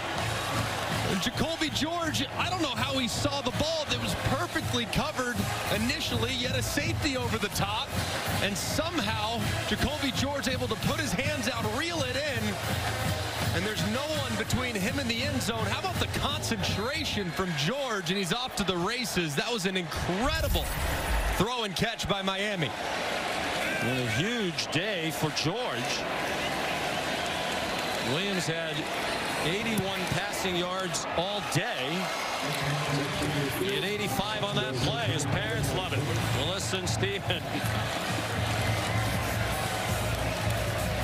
Parents of 7 children, all boys. George, 5 catches, 153 yards, and 2 touchdowns. And we have a game again with 8:22 to go in Tallahassee. Spot to play Florida State in the ACC championship game in Charlotte. It's a touchback, and it's a 1-touchdown game. We go back and revisit the play a moment ago that made it a 7-point game. Look at Kevin Noles, and look at the angle here. I mean, this is just atrocious in the back end. He almost runs underneath. We didn't play the ball Jacolby George. The tackle. It just like he was trying to get out of the way. I don't understand what he was doing. You got to stay over the top. I mean, it's cover 2 man. That guy's in man coverage. You got to stay deeper than the deepest. And he went underneath it for whatever reason. I don't know what he saw that would lead for him to do that, but that's a big mistake there by Kevin Noles. Game pressure back on Florida State. They've gone silent on offense. 19 yards on their 10 plays in this quarter. Benson escaped with a stiff arm. Has a first down out to the 42-yard line. The 17-yard run for Benson, giving him 80 yards for the game on 14 carries. A nice run there by Benson. There were 2 Miami defenders there and only 1 blocker. He set up his blocker and bounced it to the outside where he found some open space.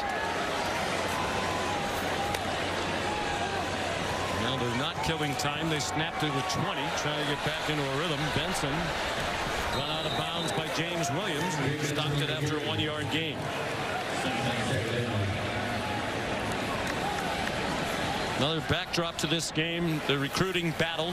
Mike Norvell told us yesterday they have 112 recruits here, many of them among the top recruits in the country, a lot of them from the state of Florida, and many of them who will decide between these 2 schools.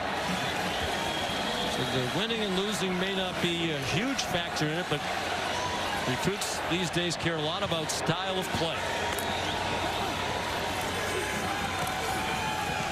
Travis throws, caught. Wilson first down. Amari Brown in coverage on the Kane sideline. They thought Wilson pushed off. And this has been something that's been there all game long. Working against Brown, the freshman. The top of the route, maybe a slight shove, but didn't seem too significant to be able to create that separation. Good with the no call there. That's an example of the style of play. Both coaching staffs said when you're recruiting the top cornerbacks, they want to watch you play a lot of press man coverage. And both of these schools do. Tough run by Toa Feely. Hard-earned 4 yards before K.J. Cloyd got him on the ground.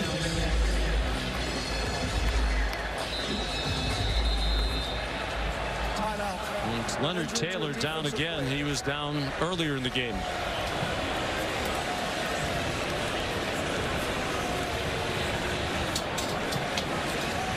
We've talked, Greg, a lot about this rivalry. You know, for 3 decades, it really was the most meaningful, impactful rivalry in college football from about the late 70s till about 15 or 16 years ago. They're both trying to get back there. Florida State's there, in my opinion. No question. They're back among the best teams, and you can see the progress being made by Mario Cristobal in this Miami group as well. I think that they are much better than their record would indicate. And 6-3, but you look at the Georgia Tech game, that's essentially a game that you should have had. They gave it to them. Completely. And then the other self-inflicted mistakes that they've experienced since October 1st, 16 turnovers. Nobody in college football has more. So they can really look at themselves and say, we've been in just about every game. We've had several opportunities to win big games, and we've given a few away. So they've made tremendous progress this year. Mario Cristobal deserves a lot of credit, but at 6-4, if they can't pull this one out, I'll definitely be disappointed to have let few off the hook. Well, the reality is when they came to the ACC in 2004, I think a lot of people thought these two schools are going to dominate the conference. That hasn't happened. Matter of fact, Miami's never won the conference. They got to the title game in 2017 after a 10-0 start, won the Coastal, lost to Clemson in the conference championship game, and lost to Wisconsin in the Orange Bowl. Florida State hasn't been in the title game since 2014. Of course, they did dominate the ACC in the Bobby Bowden era. And over the last decade, it has been Clemson at the top of the Atlantic Coast Conference. 2nd and 6. Benson running into a loaded box. Loss of 1. Bissett made the tackle. Big 3rd down here for Lance Guidry's defense. Field position, of course, but the clock, especially with the new clock rules that have been adopted this year, you get under 5, that time starts to really evaporate before your eyes. So massive down here for the Canes. Florida State is go for its last 7 on 3rd down. Something like pressure from Guidry. You're looking at Johnny Wilson one-on-one at the top. And under duress and swung down Travis. 3rd sack for Miami. Guidry brought the pressure and his defense delivered. Maui Noah the sack. And the offensive line's just completely overloaded as Maui Noah just splits right between the left guard and the center. Mo Smith tries to get back and get a piece of him, but Maui Noah just way too quick through the hole. And a massive stop for Lance Guidry's defense. First-year defensive coordinator came over from Marshall. One of the colorful characters in college coaching, a Cajun from Welsh, Louisiana. Distant relative of Louisiana Lightning, Ron Guidry. Mastronoma's punt and a fair catch.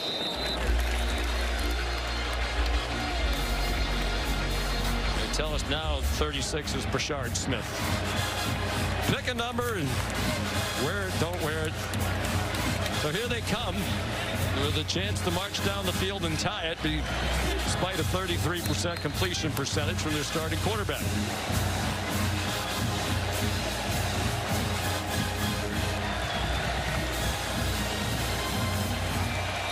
you have enough time, you can stick with the ground game. It doesn't have to be flinging around all over the place.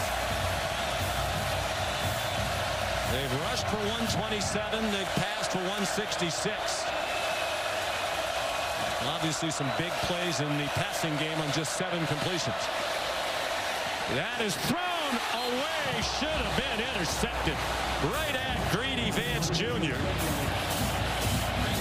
And Williams lucky to get away with that. Still not a turnover in this game.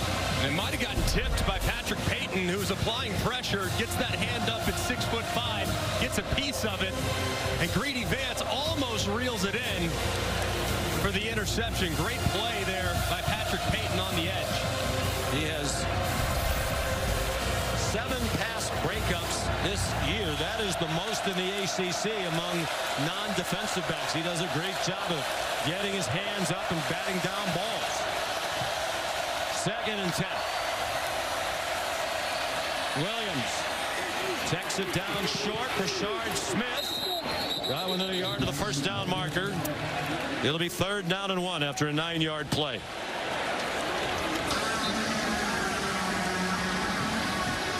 Miami has not had a lot of success running the ball in the second half. Just 31 yards on the ground, and half those came on the first play of the second half. So depending on the look defensively from Florida State, you definitely could decide to throw the ball here given your ineptitudes up front in the second half. Neither team stellar on 3rd down today. Miami's 3 out of 13. Under 4 minutes to go. They run it unsuccessfully. A loss of about a yard for Chaney. And what will Mario Cristobal do here? Under 3.5 minutes to go, only 2 timeouts. He's going to go for it. Standout offensive lineman prefers power football. I would move the pocket here if I'm Shannon Dawson. I would roll my right-handed quarterback to the right and see if I can't slip Restrepo out in the flat off a little bit of a rub route. Restrepo's been virtually invisible.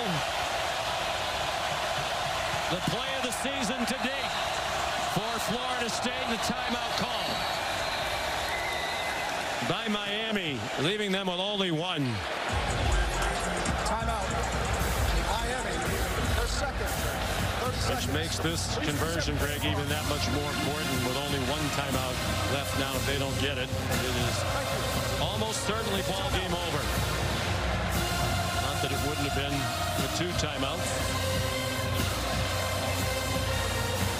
And Dawson having a conversation with his quarterback, but also looking at Restrepo, which would indicate that he's likely going to be the target here. How do you create some separation for him? The second half by Florida State in the back end has been excellent.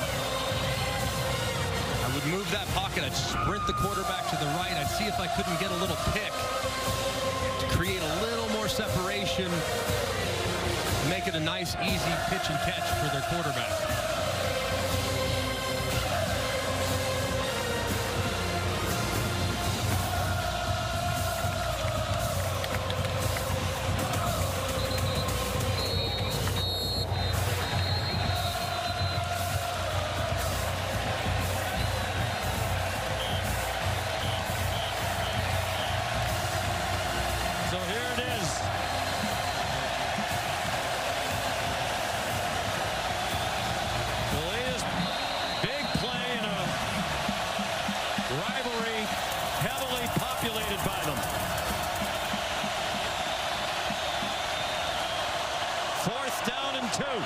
Under 3 minutes to go. Miami down by 7.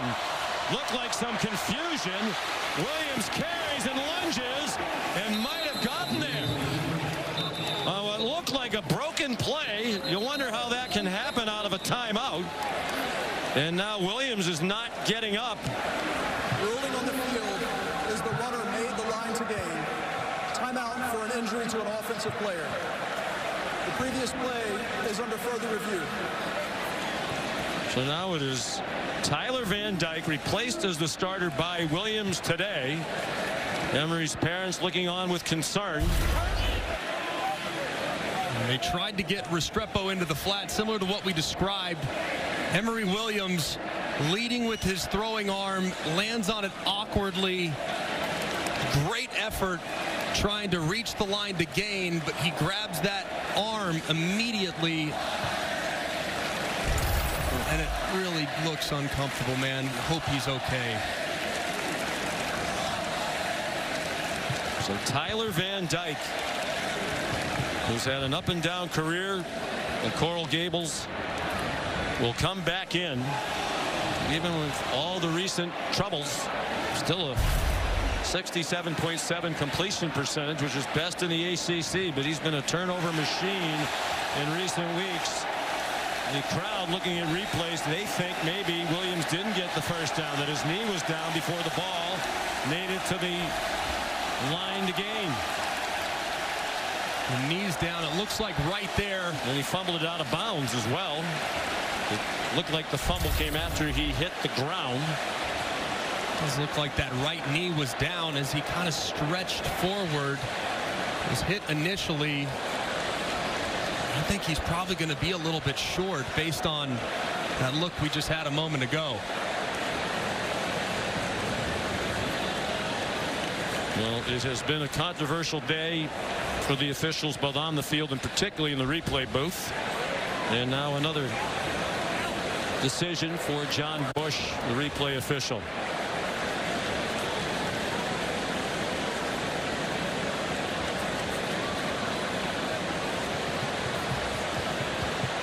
You feel just sick to your stomach as you see your quarterback on the ground writhing in pain, arm looking very awkward as he went to the ground and left his body on the line there on a 4th and 2, and his parents look on. Can't even imagine what's going through their head. Just an awful scene here in Tallahassee. Yeah, Sean and Greg, I'm right next to Emory Williams. I can hear him loudly crying in pain, and athletics training staff was looking at his left arm and his left wrist area. They had to cut off his play call wristband, and right now they're putting an air cast on that left arm. So it's not looking good for Emory Williams. I guess if there is good news, it's not a head or neck injury.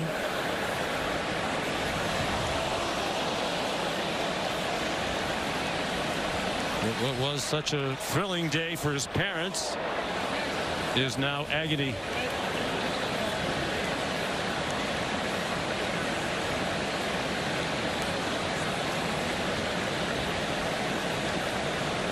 Any parent that has a child that can't even imagine what those guys are going through, man. Just awful. It was a valiant effort. Remains to be seen if it's a first down or not. I'm sure they're still looking at that. Looked like a broken play live, but I think they just collided. It looked like it was supposed to be a run fake all the way. The play stands as called, so Williams has made the first down. And on the play, it was kind of a broken play. It was well defended initially by Florida State. They tried to slip Restrepo out into the flat, and there was just nobody there as he kind of got cut off and couldn't get out into the area he was trying to occupy. So many dramatic twists and turns over the history of this rivalry back in 1951. Wouldn't it be something if Tyler Van Dyke, who was replaced as the starter this week, marches them down the field. Junior from Glastonbury, Connecticut. It was his second full season as a starter. He was the Conference Rookie of the Year in 2021. He took over as the starter 3 games into the season. Had an excellent year. And Williams obviously in a lot of pain up around his right shoulder, still in tears. Right arm. I mean, he just won over every single teammate, though. Really? And he already had from everything the coaches told us. No doubt about it. But to leave your body on the line, totally exposed, stretching out with your throwing arm in a gotta-have-it situation, a desperation 4th down. You don't get it, you lose the game. He put his body on the line and sacrificed for every single one of those guys in white jerseys, and he'll be a hero in that locker room regardless of the outcome of this game. His parents are going to head down toward the locker room. It's Tyler Van Dyke, who last year battled through an injury-plagued season. They went 3-6 in his starts, but he got them off to that great 4-0 start. He's one of the most efficient quarterbacks in the country at the beginning of the year. Had only 1 turnover in the first 4 games in which he played. Then the last 4, 11 turnovers, 10 of them interceptions, 1 lost fumble. 2.5 to go. They're down by 7, and it's a drop by Restrepo's and a day he would like to forget. Ball just a little off the mark from Van Dyke, too. One that you would hope that Restrepo would reel in. Maybe a little bit of jitters, though, from the quarterback coming in cold off the bench. 5 targets for Restrepo, no catches. 60 catches on the year coming in. On the delay, Fletcher. Didn't get much, and it's going to use a lot of time. They only have 1 timeout left. The clock is ticking, and they're not moving very quickly. Let's go, says Shannon Dawson.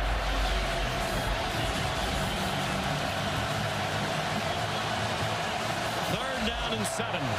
2 minutes to go. Florida State trying to go to 10-0 and stay on track for a berth in the college football playoff. Adam Fuller showing pressure, and the dancing around forced a false start. False start. Offense number 61. 5-yard penalty. 3rd down. Francis Mauinoa, better known as CC in the Miami football program. 3rd Miami false start. Just flinched again as those Seminole defenders rushed up to the line, anticipating pressure, and the clock is running. We need to hustle here. No urgency from Van Dyke, who's been in these situations before. You have to go 80 yards. You have a minute and a half to do it, and only 1 timeout. They snapped it at 3 on the play clock. Back shoulder throw, and it's caught for a 1st down. Colby Young for 14 on 3rd and 12. And his first catch of the day couldn't come at a better time. He's got a lot of length at 6'5". He turns around on the back shoulder and corrals it. It's a great job reeling it in. Mark Fletcher, the running back. To the sideline, another catch out near midfield. And they blow it dead for forward progress, being stopped at the 49-yard line of Miami. Colby Young stopped by Renardo Green. 15 more. And a great job of positioning his body. It's really well covered initially by Renardo Green, but Young slips behind him and makes the catch. 1 minute to go. And that pass knocked down by Jared Verse. A terrific defensive end. One of the 12 semifinalists for the Lombardi Award as the top offensive or defensive lineman in the country. Sack numbers have been down for Verse this year, but this is where you make your money as a defensive end at the next level. You can end the game by dropping the quarterback. So keep an eye on number 5, Jared Verse, and Patrick Payton on the other side, number 11.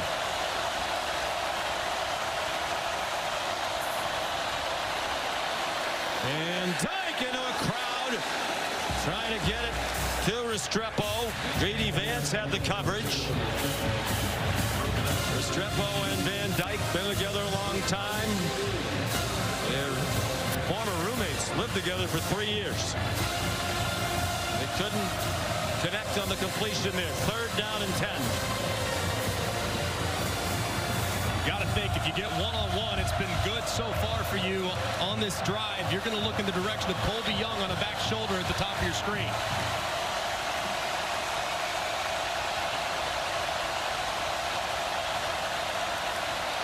And Dyke, there it is again. The back shoulder they knew was coming, and Renardo Green broke it up. So here's the ball game right here. 4th down and 10.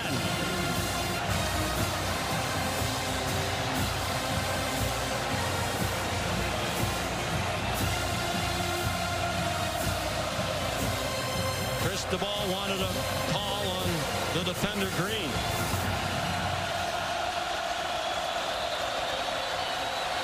And now a timeout called by Florida State.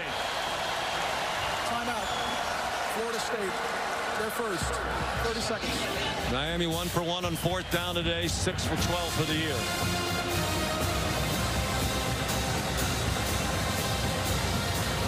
Here's Shannon Dawson here. The last few snaps defensively from Adam Fuller have been cover 2-man. Man-to-man all the way across underneath with 2 safeties up over the top. You got to find a route that can beat that right here. And usually, when you get cover 2-man, you want to work your slot receiver on an out-breaking route.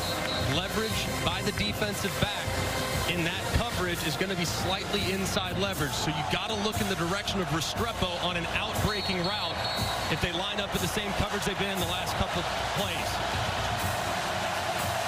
Van Dyke's 2 out of 6 since coming in on this drive for 29 yards. Both completions to Colby Young. 4th down and 10. Van Dyke rolls away from pressure, in trouble. Just throws it up for grabs, and it is intercepted. Jarrian Jones picked it off.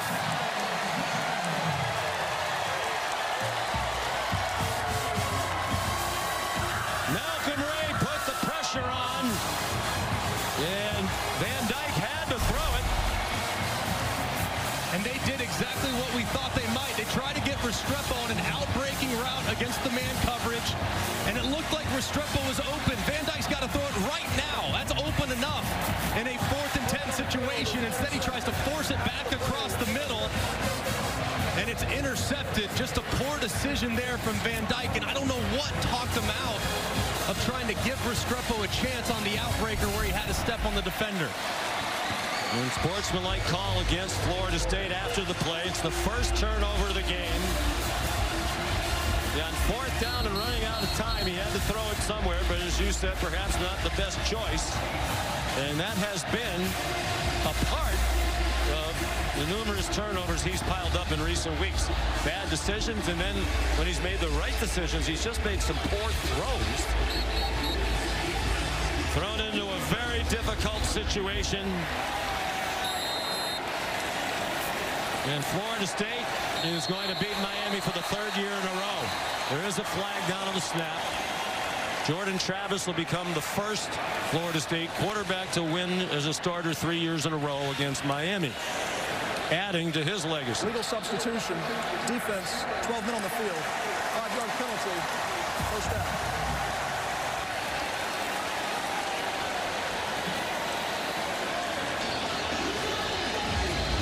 Florida State will go to 10-0. And it should be 11-0. They play North Alabama. No offense, North Alabama fans, next week here. And then a rivalry game at Florida in Gainesville to wrap up the regular season. Then the conference championship game, most likely against Louisville. Thank you. The team they did not play in the regular season, and a very good Cardinal team that has one loss all year. They're excellent. They're really good at the line of scrimmage, offensively and defensively. So if that's their opponent in the ACC title game, they get a win. We're marching back into the playoff for the first time in a while. Miami will not use its timeout. The ascension back to prominence continues under Mike Norvell. What a job he has done.